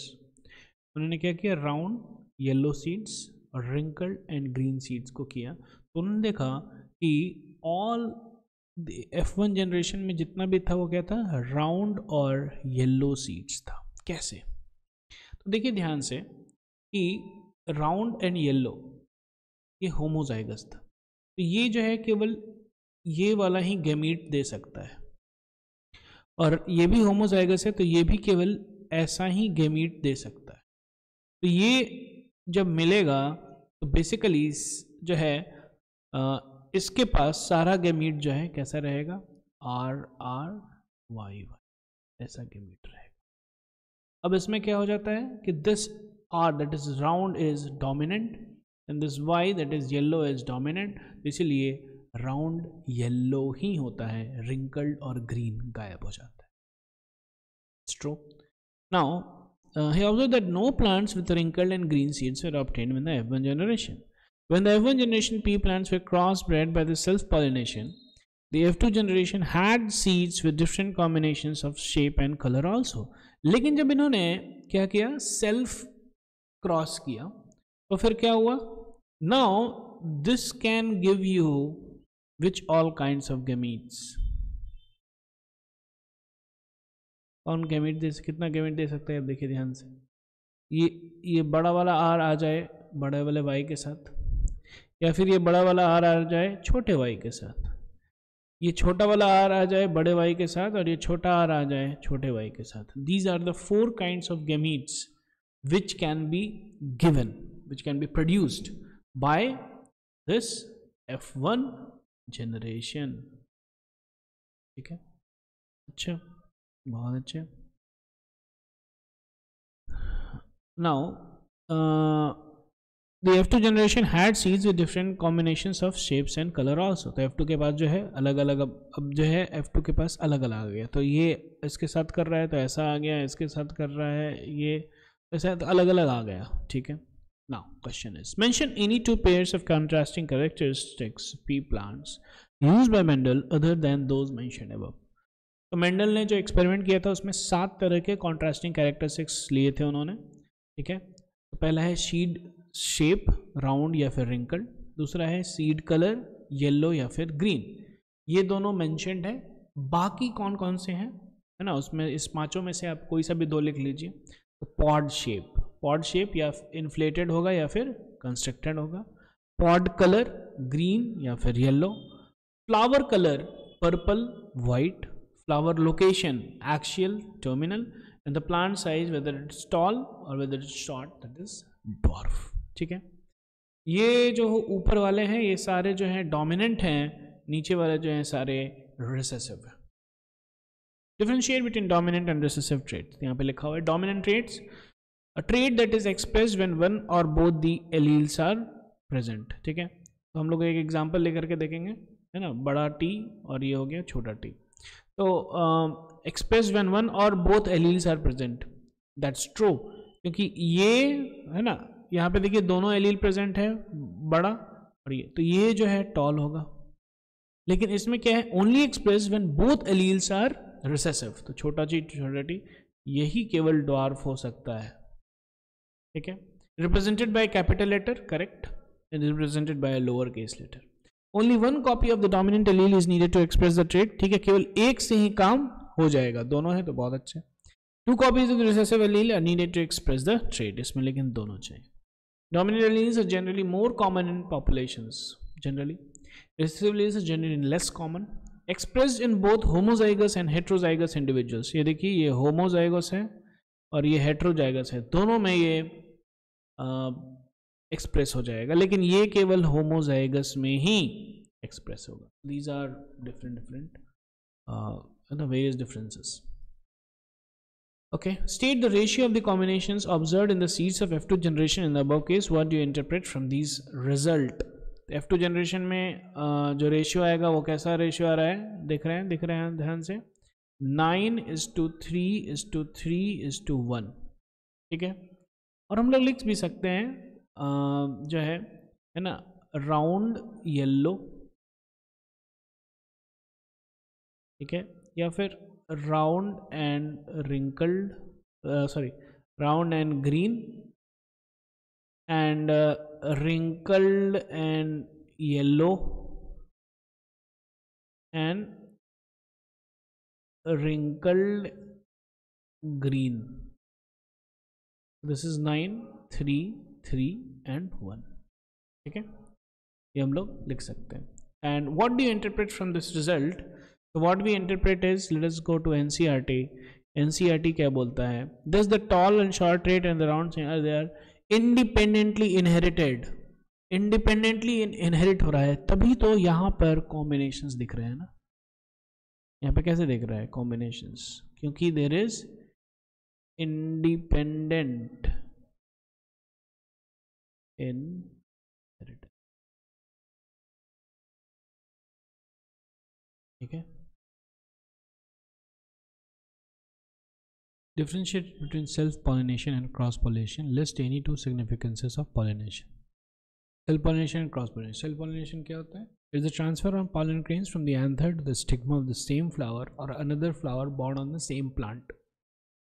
तो एक ही plant पे या तो वो same flower हो या तो different flowers हो सेम प्लांट पे, उसमें अगर पॉलिनेशन हो रहा है तो that is term as self pollination. Cross pollination means a flower of one plant and another flower of different plant, that is cross pollination. That is one thing.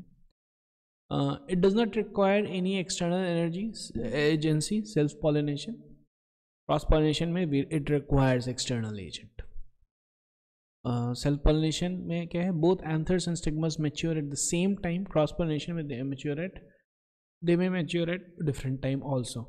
Same time पे mature होना पड़ेगा तभी तो, like for example the pollen grains are mature but the stigma isn't mature, तो फिर वो कर ही नहीं पाएगा fertilise. So therefore same time पे होना पड़ेगा. It can occur even when the flower is close. Self pollination क्योंकि अंदर ही हो गया पॉलिनेशन. क्रॉस पॉलिनेशन में फ्लावर को ओपन रहना ही पड़ेगा. Self pollination produces homozygous offsprings but cross pollination में हेट्रोजाइगस होगा. और क्रॉस पॉलिनेशन में वेरिएशंस भी आएंगे जो कि बहुत ही इंपॉर्टेंट है. यहाँ पे देखिए एक फोटो से भी हम लोग को क्लियर इमेज से क्लियर हो जाएगा कि है ना, सेम प्लांट में जो है दूसरे फ्लावर पे भी अगर हो रहा है तो उसको भी सेल्फ पॉलिनेशन ही करते हैं. Self pollination with in the same flower, वो भी सेम फ्लावर के अंदर हो रहा है, वो भी सेल्फ पॉलिनेशन है. क्रॉस पॉलिनेशन में आपको दूसरे प्लांट पे का फ्लावर होना चाहिए. And list to any significance of pollination. तो पहला पॉलिनेशन का बहुत इंपॉर्टेंट है. It reproduces and produces enough seeds for dispersal and propagation. The seeds produce होते हैं dispersal के. Maintain genetic diversity within a population. That's most important for significance. क्यों? क्योंकि जब अलग अलग प्लांट्स के करते हैं जब फर्टिलाइज, तो फिर जेनेटिक डाइवर्सिटी आता है ना. There is a slight variation आता है और वो वेरिएशन के कारण जो है species they become better. It develop adequate fruits to एंटाइज weed डिस्पर्सर्स, seed डिस्पर्सर्स. तो अब सीड को डिस्पर्स करने के लिए ही प्लांट जो है अलग अलग वेराइटी ऑफ फ्रूट्स वगैरह है ना वो अट्रैक्ट करने के लिए बनाता है. तो देयरफॉर ना फ्रूट्स डेवलप होते हैं. Berries and fruits provide food for wild life, जिसके कारण वाइल्ड लाइफ को फूड भी मिलेगा. Ensures the production of vegetation and water shade areas. Name the parts of a bisexual flower that are not directly involved in reproduction. Bisexual flower में क्या क्या parts होते हैं? Sepals, petals, stamens and pistol. Stamens and petals are the reproductive parts of flower which contain the germ cells. तो male gametes and female gametes stamens and pistils में रहता है. Apart from that, which is sepals and petals, they are not directly involved in production. 20,000 joule of energy was transferred by the producers to the organisms of second trophic level. Calculate the amount of energy that will be transferred by the organisms of the third trophic level to the organisms of the fourth trophic level. तो पहला क्या था? Producer है. पहला producer से जा रहा है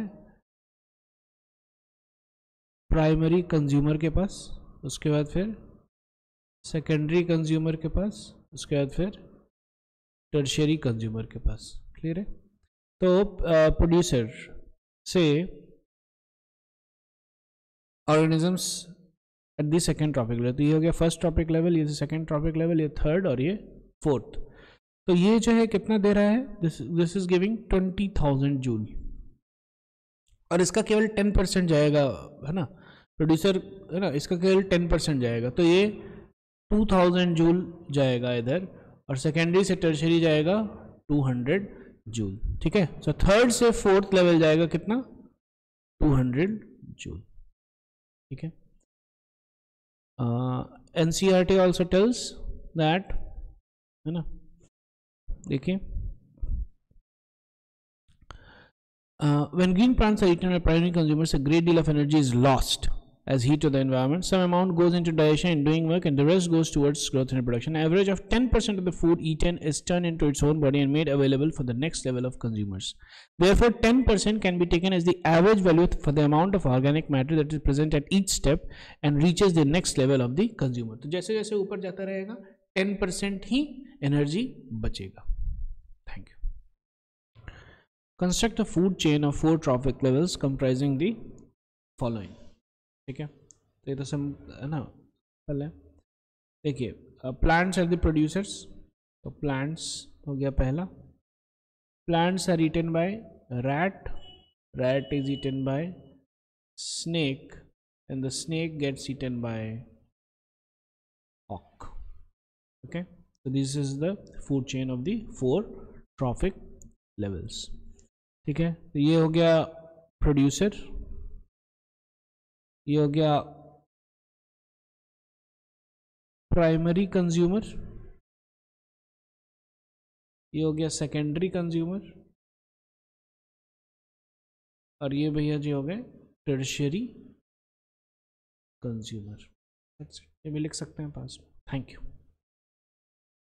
While designing an artificial ecosystem at home, write any 2 things to be kept in mind to convert into self-sustaining system. Give a reason to justify your answer. So self-sustaining system में क्या होता है कि it can sustain on its own. तो यहाँ पे देखिए NCERT में एक एक्टिविटी है जिसमें बोल रहा है कि to set up an aquarium. अब aquarium जब हम लोग सेटअप करते हैं तो we require the fish and the turtle, they require free space for swimming. तो अब उसको जो है फ्री स्पेस चाहिए, ऑक्सीजन भी चाहिए. तो ऑक्सीजन इसीलिए हम लोग पंप लगा करके है ना ऑक्सीजन है ना एरेट करते हैं. लेकिन इसको सेल्फ सस्टेनिंग बनाने के लिए क्या करना पड़ेगा, प्लांट्स भी देखिए है ना, plants are also required. So basically we require producers also. नहीं तो फिर क्या होगा, we have to keep on giving food from outside. So we require plants, we require producers also in the self-sustaining system. Second thing is, can we leave the aquarium as such after we set it up? तो ऐसे नहीं रख सकते हैं भैया, हमको clean करना पड़ता है. But in a self sustaining system the cleaning also happens. Okay, so therefore we require decomposers also. So we require certain plants and animals, and we require decomposers so that the aquarium is it also gets automatically cleaned up. Okay, so we require food for all, so we require producers, and we also require cleaning the setup automatically, so we require decomposer also. Thank you. Why does the kitchen garden called an artificial ecosystem while a forest is considered to be a natural ecosystem? Ecosystem, it consists of biotic components and abiotic components. तो ecosystem में biotic components कौन कौन से हैं, living organisms, और abiotic components हो गया temperature, rainfall, wind, soil, minerals etc. तो अब देखिए बहुत सारे abiotic components जो है हो सकता है मिसिंग हो जाए, है ना, मिसिंग हो जाता है किसमें, मैन मेड या फिर आर्टिफिशियल इकोसिस्टम में. तो जैसे कि किचन गार्डन यहाँ पे एग्जांपल है.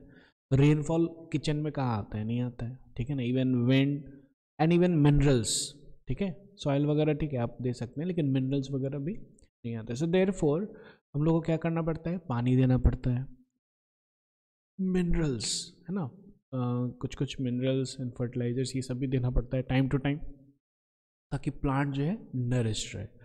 So therefore it is known as man made और artificial ecosystem. Thank you. How desert plants perform photosynthesis if the stomata remain closed during the day? तो डेजर्ट प्लांट्स ऐसा होता है कि डे टाइम में उनका स्टोमेटा क्लोज रहता है. क्यों क्लोज रहता है, नहीं तो फिर क्या होगा कि बाहर में धूप बहुत ज़्यादा है ना, डेजर्ट में है, तो इसीलिए स्टोमेटा ओपन होने के कारण जितना भी वाटर है प्लांट के अंदर वो सारा एवापोरेट हो जाएगा, सारा निकल जाएगा. तो देयरफॉर जो है अगर स्टोमेटा अगर ओपन रहा डे टाइम में तो प्लांट मर जाएगा. तो इसीलिए that's why stomata is closed end only in night time the stomata is open. अच्छा, तो फिर फोटोसिंथेसिस कैसे होता है? तो क्या होता है, नाइट टाइम में जब स्टोमेटा ओपन है तो फिर कार्बन डाइऑक्साइड आता है और कार्बन डाइऑक्साइड को जो है एक इंटरमीडिएट प्रोडक्ट के रूप में उसको हम लोग बना करके रख लेते हैं और फिर उस प्रोडक्ट को यूज करते हैं कब? डे टाइम में सनलाइट के साथ।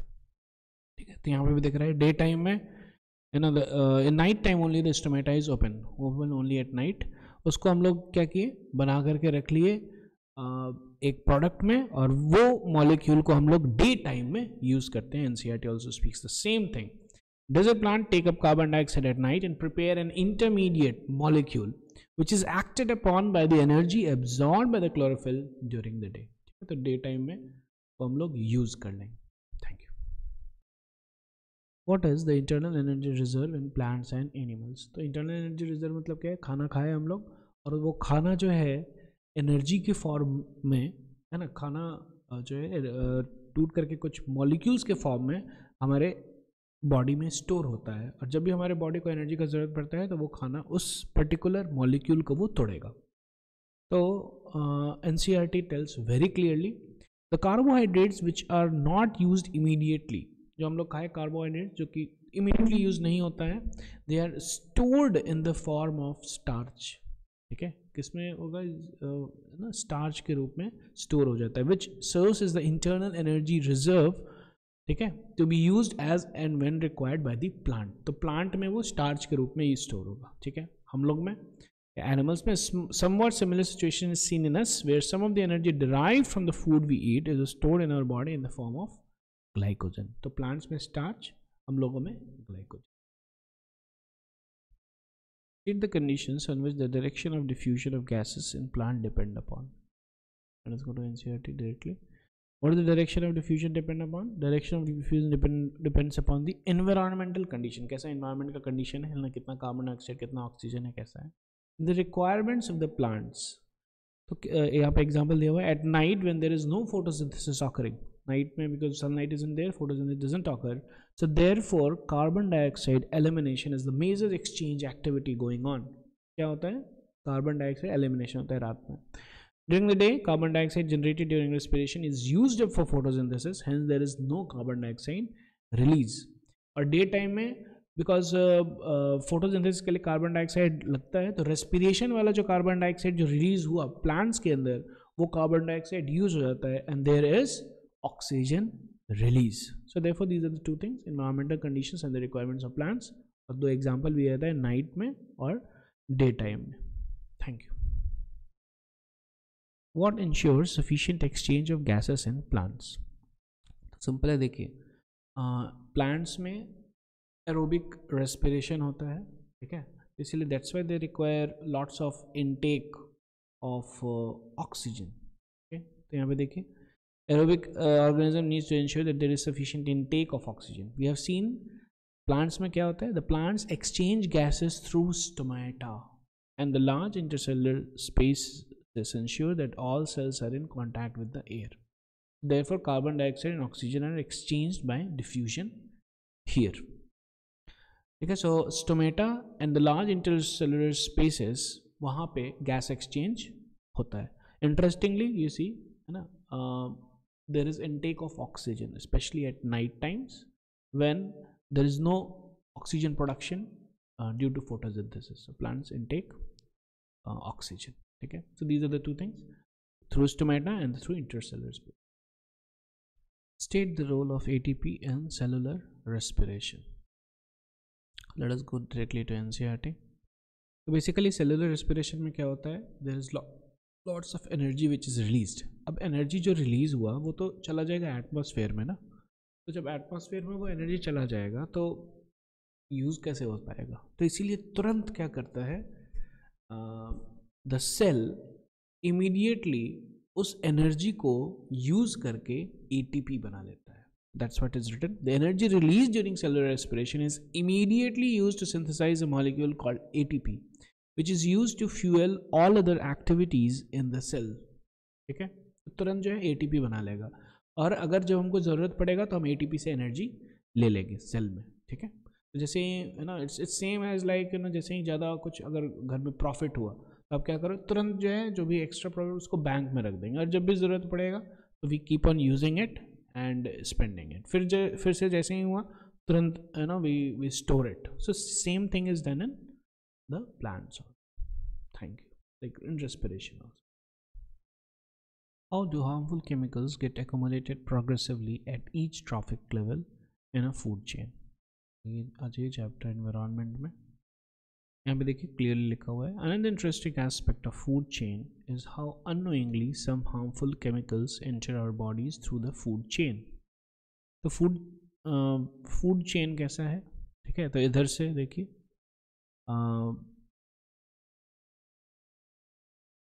This is the trophic levels, producers, ठीक है, स्पेशली प्लांट्स ही है.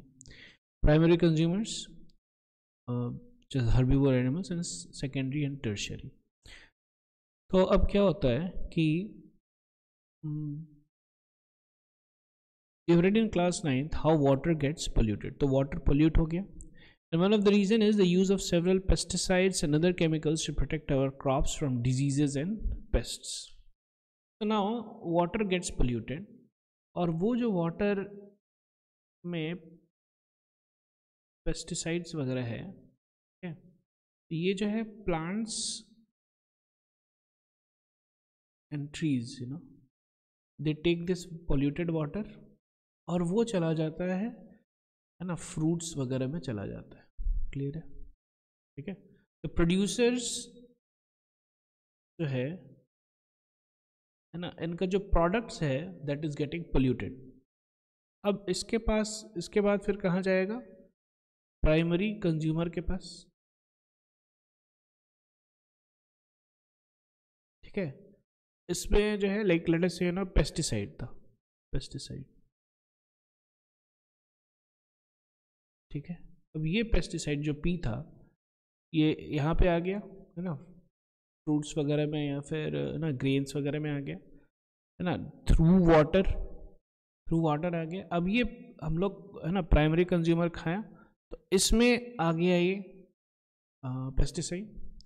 अब ये पेस्टिसाइड जो है ना ऊपर भी जाता रहेगा है ना, फूड चेन में इन सबको भी ये जाता रहेगा है ना, इन लोगों को भी ये पेस्टिसाइड्स जाता रहेगा. अब प्रॉब्लम क्या होता है देखिए ध्यान से. So now this is how some harmful chemicals enter our bodies through the food chain. One of the reasons is the use of several pesticides and other chemicals to protect our crops from disease and pests. These chemicals are either washed down into the soil or into the water bodies. Soil में चला गया, नहीं water bodies. From the soil, these are absorbed by the plants along with water and minerals, and from the water bodies, these are taken up by the aquatic plants and animals. ठीक है. This is one of the ways in which they enter the food chain. As these chemicals are not degradable, these get accumulated progressively at each trophic level.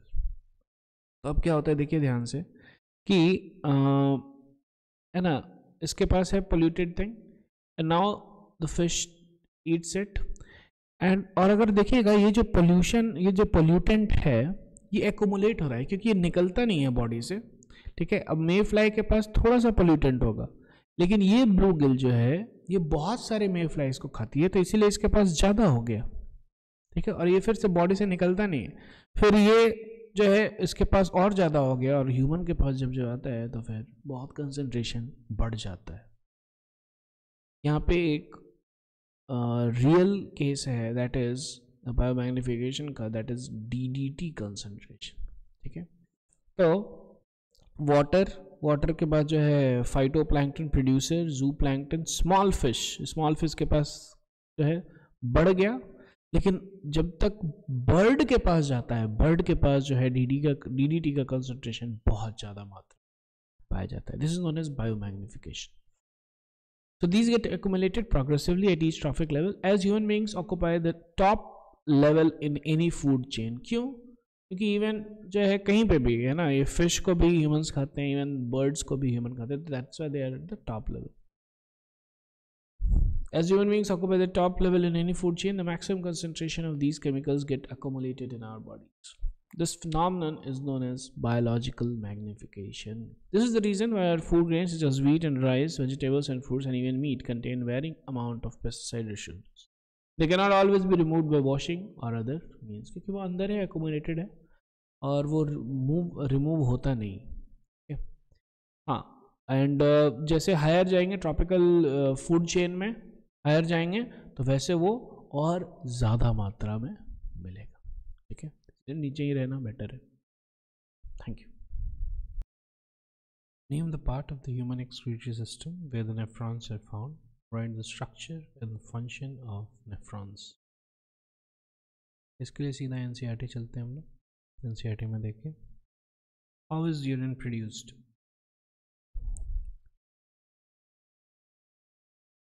The purpose of making urine is to filter out waste products from the blood, just as carbon dioxide is removed from the blood in the lungs.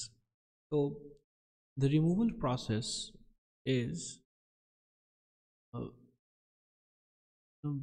very simple in terms of किस चीज़ से transportation हो रहा है, ठीक है, तो transportation होता है ब्लड से, तो इसीलिए ब्लड से ही वेस्ट प्रोडक्ट्स भी निकलेंगे और इसलिए ब्लड को जो है प्यूरिफाई करना पड़ता है। तो लंग्स में भी ब्लड से कार्बन डाइऑक्साइड निकलता है, लंग्स में आता है और जो कि हम लोग बाहर एक्सहेल करते हैं।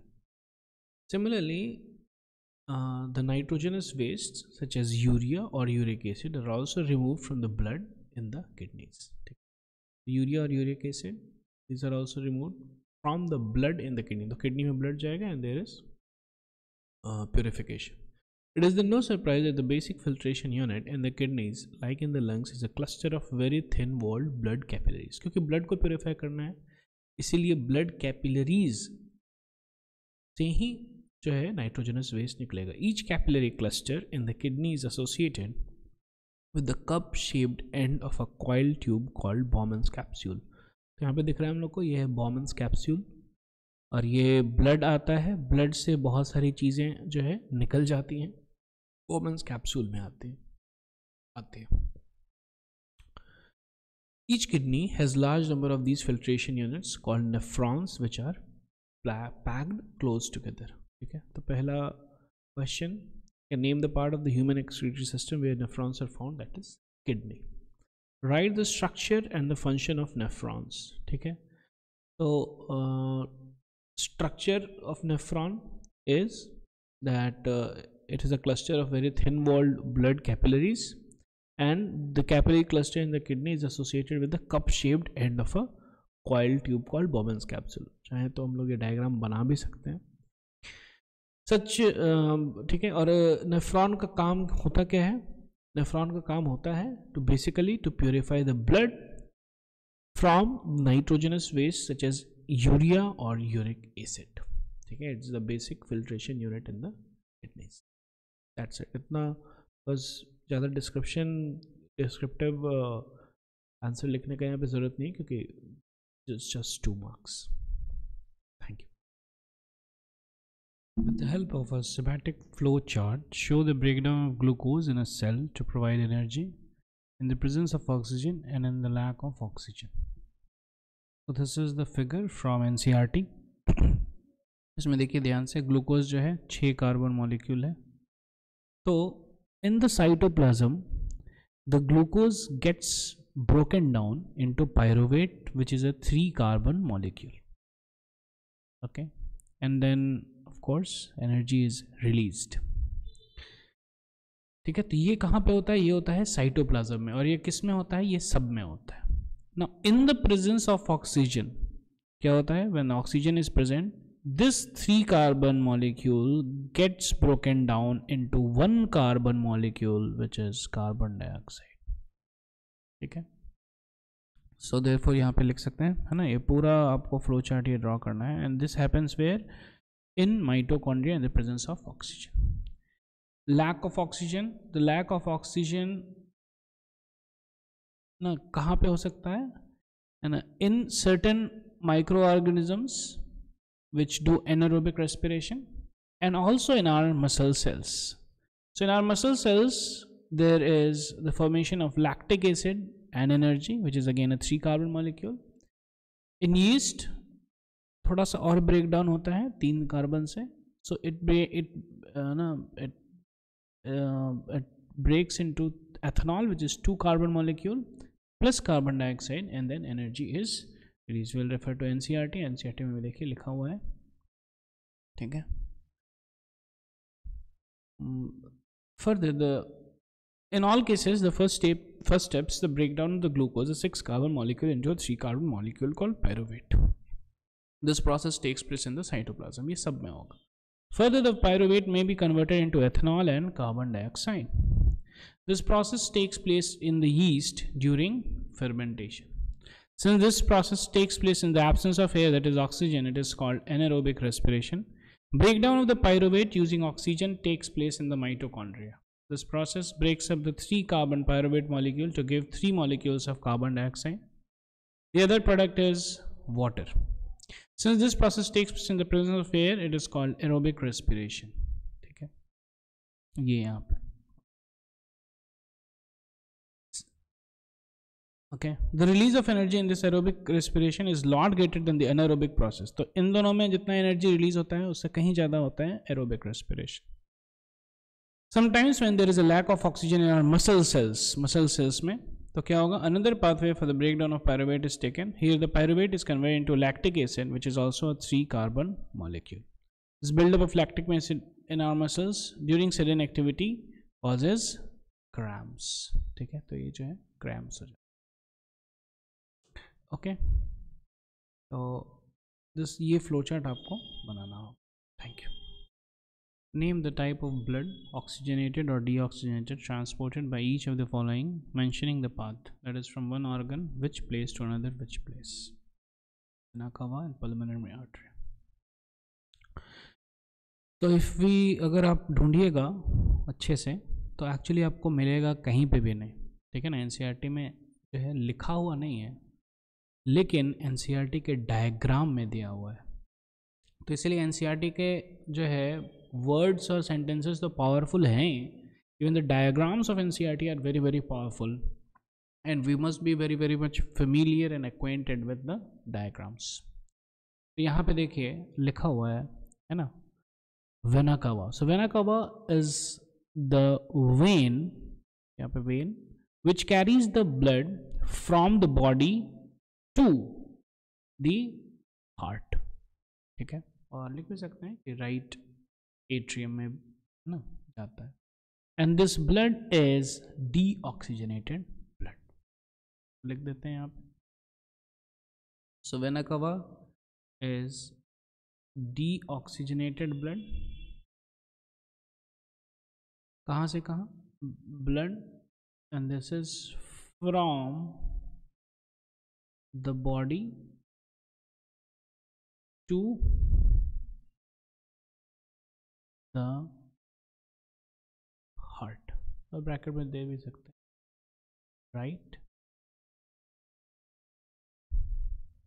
ठीक है, फिर पल्मोनरी आर्टरी. तो यहाँ पे देखिए लिखा हुआ है pulmonary artery. It carries again it's blue, so therefore it's deoxygenated blood from the heart to the lungs. Okay, so again deoxygenated blood from heart to, ठीक है. इसीलिए the diagrams in NCERT are also very very much significant. Write the role of insulin in regulating blood sugar levels in human body. Mention the disease caused due to it. So what does insulin do? That's mentioned here. That do you know anyone in your family or friends who has been advised by the doctor to take less sugar in their diet because they are suffering from diabetes? As a treatment, they might be taking injections of insulin. This is a hormone which is produced by the pancreas and helps in regulating blood sugar levels. So that's the important thing. It's a hormone which is produced by pancreas. Okay, so what is the role of insulin in regulating blood sugar levels? Okay, so what happens is that this causes the sugar in the blood to be maintained.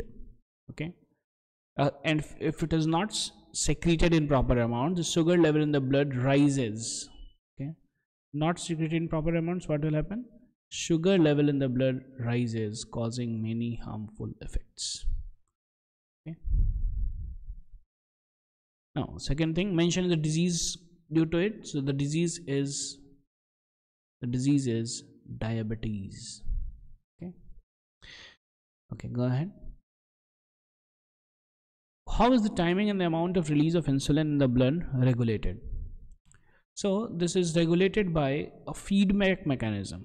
Okay, the hormones should be secreted in precise quantities. We need a mechanism through which this is done. So actually the hormones are released in very less quantities. Okay, like actually before when the insulin injections were not created. So right now, by use of biotechnology, we create insulin injections. But then before biotechnology, there was insulin derived from pigs. So for taking that insulin from the pigs, many pigs were killed, because insulin is not produced in very large quantity. So it is produced in very small quantity. The hormones, they are produced in very small quantity.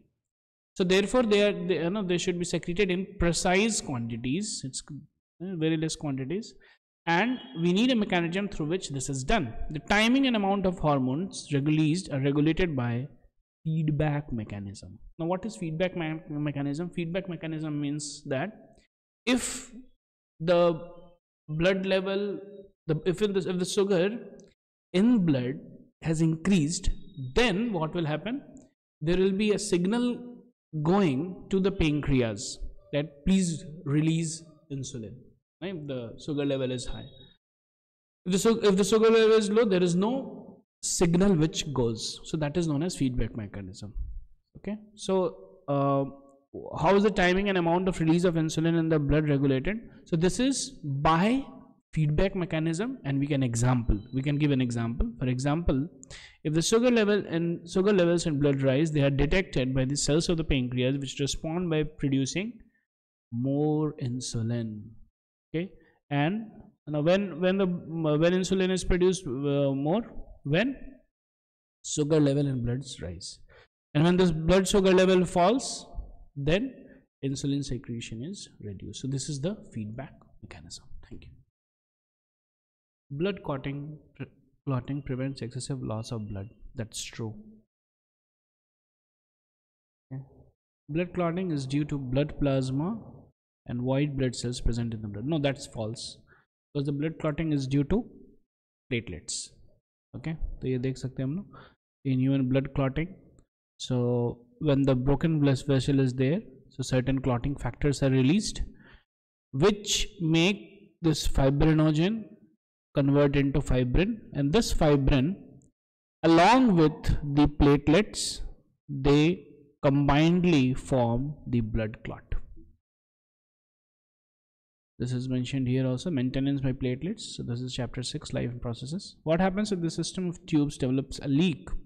Think about situations when we are injured and start bleeding. Naturally, the loss of blood from the system has to be minimized. In addition, leakage would lead to a loss of pressure, which would reduce the efficiency of pumping system. To avoid this, the blood has platelet cells which circulate around the body and plug these leaks by helping to clot the blood at these points of injury. So the most important word is platelets in this statement. So the platelets are responsible. Thank you. Genes inherited from the parents decide the sex of a child. That's true, correct.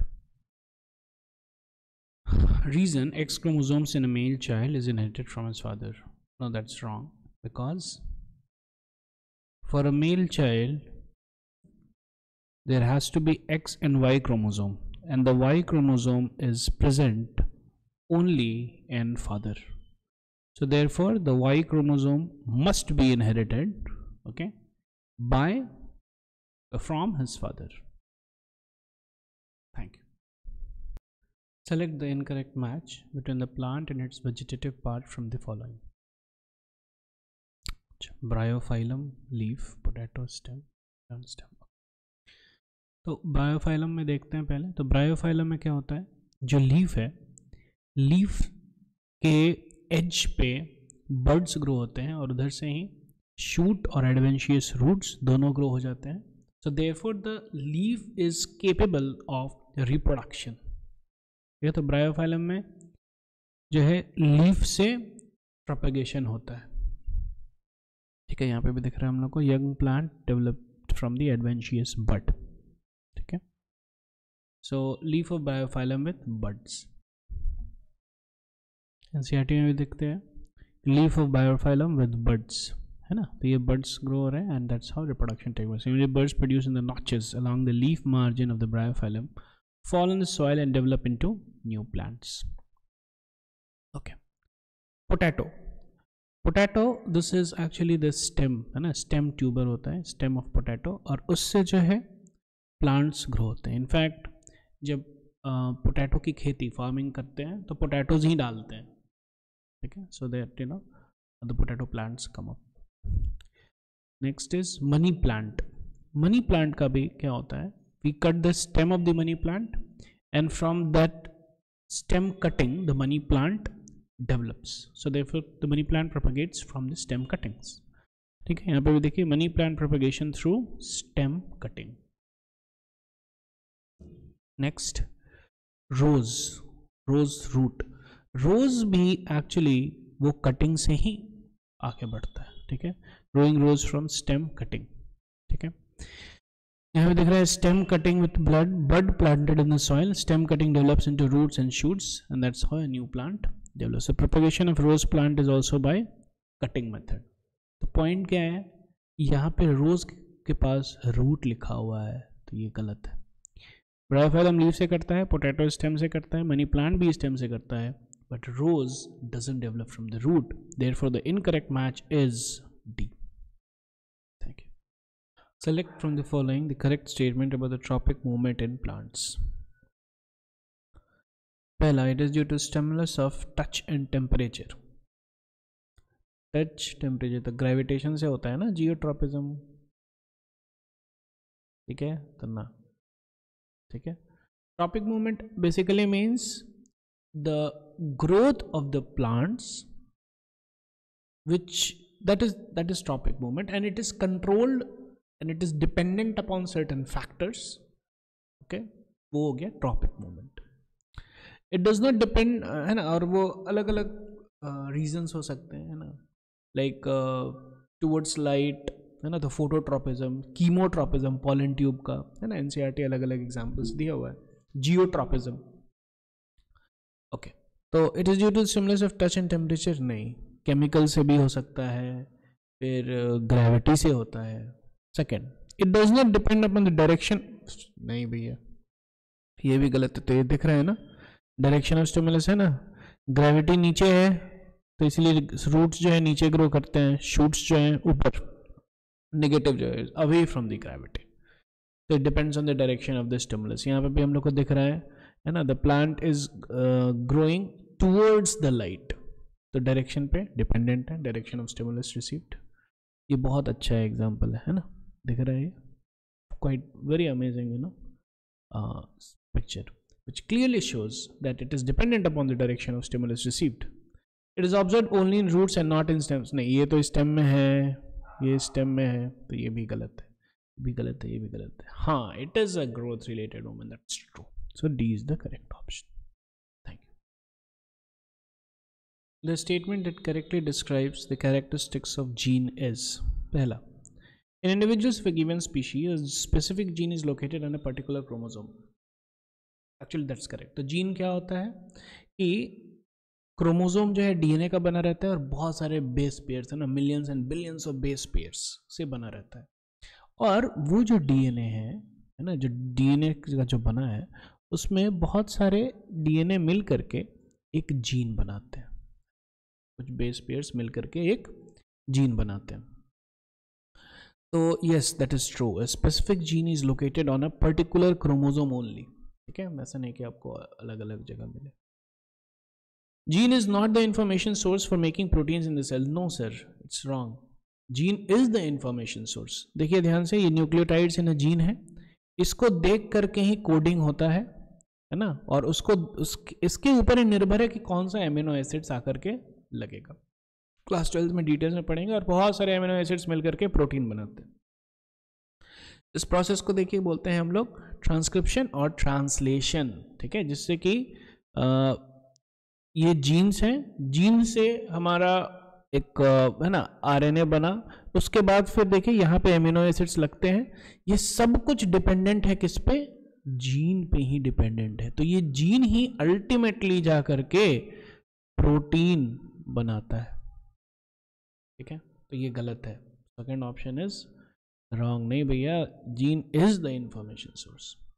Each chromosome has only one gene located all along its length, नहीं, गलत है ये। यहाँ पे देखिए Y chromosome है, और ये वाई क्रोमोसोम में कितना है? 50 मिलियन बेस पेयर्स है, और कितना ज्यादा जीन्स है इसमें देखिए, इनफैक्ट और भी है, ठीक है, हम लोग तो कम लिखे हैं। यहाँ पे भी हम लोग देख सकते हैं कि है ना, the human beings have 22,333 jeans, जो कि अब तक पता चला है रिसर्च से, है ना, और भी डिस्कवर हो रहा है। अब है तो हमारे पास क्रोमोसोम्स ओनली 46, तो अगर केवल एक एक ही हैं तो केवल 46 हुआ ना जीन्स हो पाएगा मैक्सिमम, लेकिन कितना है? 22,000 है, तो no, that is also wrong, ठीक है। All the inherited traits in human beings are not, नहीं ये गलत है। सारा कुछ जो है जेनेटिक्स है ना, जितना भी इनहेरिटेड ट्रेट्स है, इनहेरिटेड ट्रेट्स है ना, वो जीन से ही कंट्रोल होता है। नहीं कंट्रोल होता है जीन से तो बताइए कहाँ से कंट्रोल होता है? जीन से ही कंट्रोल होता है, ठीक है। तो ये तो केवल पहला ऑप्शन सही है। Consider the following statements about the small intestine and select the one which is not correct. जो correct नहीं. Length of the small intestine in animals differs as it depends on the type of food they eat. The small intestine is the site of complete digestion of food. Small intestine receives, ठीक है। हम लोग सीधा NCERT चलते हैं और वहाँ पे देखते हैं। देखिए, the length of the small intestine differs in various animals depending on the food they eat. Herbivores eating grass need a longer small intestine to allow the cellulose to be digested. Meat is easier to digest, hence carnivores like tigers have a shorter small intestine. तो पहला वाला actually सही है, ठीक है, यहाँ पे not correct है, तो पहला वाला सही है, तो ये ऑप्शन नहीं। सेकेंड, ठीक है, तो स्मॉल इंटेस्टाइन का डिफरेंस होता है लेंथ में, है ना। herbivores have longer small intestine whereas the carnivores have smaller small intestine. The small intestine is the site of complete digestion of food, ये भी सही है, ठीक है। It is the site of complete digestion of carbohydrates, proteins and fats, ठीक है। तो actually क्या होता है कि स्टमक में अच्छा खासा डाइजेशन होता है लेकिन कंप्लीट नहीं होता है, ठीक है। यहाँ पे जो है स्टमक में क्या हुआ कि बेसिकली बड़े बड़े मॉलिक्यूल्स हैं, है ना, जैसे कि लाइक बहुत बड़ा बड़ा चेन 100 200 है ना 1000 मॉलिक्यूल्स हैं, है ना, जुड़े हुए। तो वो चेन को वो ब्रेक करता है ना, लड़े से 3-4 मॉलिक्यूल्स के छोटे छोटे छोटे छोटे चेन्स में, ठीक है, जो कि 1000 और 10,000 था, उसको 3-4 में ब्रेक किया, तो अच्छा खासा ब्रेक कर दिया। अब स्मॉल इंटेस्टाइन जो है वो 3-4 के चेन को भी वो छोटे छोटे एक एक में ब्रेक कर देता है। So therefore complete digestion happens in the small intestine. Next, तो हाँ, तो ये भी सही है, ठीक है। Stomach is not the site of complete digestion, अगर आएगा stomach is the site of, ये गलत हो जाएगा। Small intestine is the site of complete digestion. The small intestine receives secretions from the liver and pancreas. Yes, that's also true. Okay, it receives the secretion of the, okay, यहाँ पे लिखा हुआ है, receives the secretions of the liver and pancreas for this purpose. Food coming from the stomach is acidic and has to be made alkaline for the pancreatic enzymes to act. Bile juice from the liver accomplishes this in addition to acting on fats. तो खास करके जो fats होता है, जो तेल, घी, ये सब जो है अल्टीमेटली, यू नो, ये बहुत अच्छे से टूटता है कहाँ पे? स्मॉल इंटेस्टाइन में, by the action of fat, by the action of bile.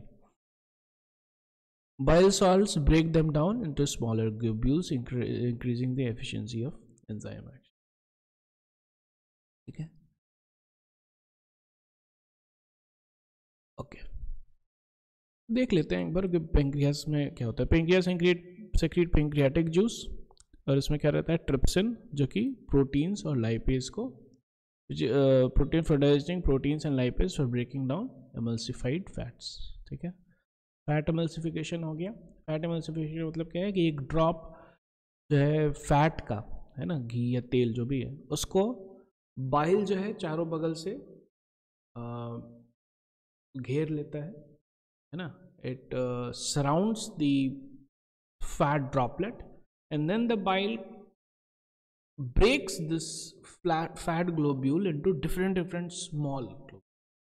Okay? ये बाइल करता है, इसको बोलते हैं एमल्सिफिकेशन ऑफ फैट्स। और उसके बाद फिर जो है फिर से वो टूटता है ना, small intestine.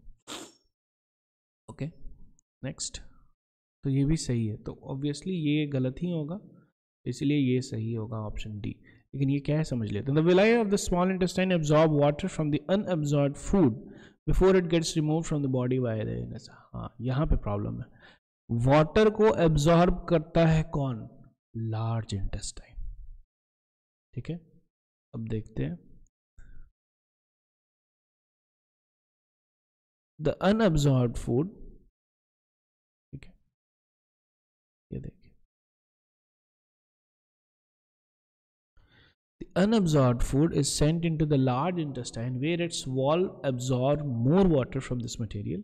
The rest of this material is removed from the body via the anus. ठीक है, तो water is absorbed in the large intestine.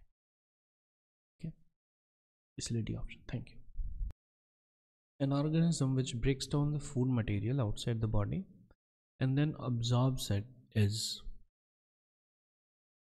तो कोई भी ऑर्गेनिज्म जो फूड मटेरियल को आउटसाइड ब्रेक करके और फिर एब्जॉर्ब करता है, उसको हम लोग बोलते हैं सैप्रोफाइट।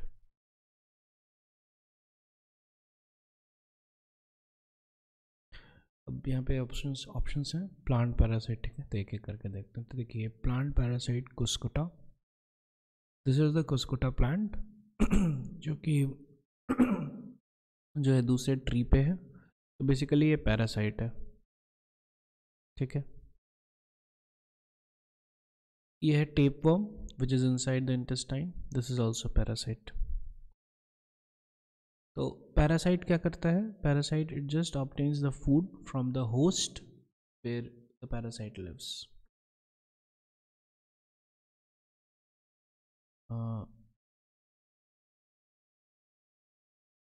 ये देख सकते हैं हम लोग।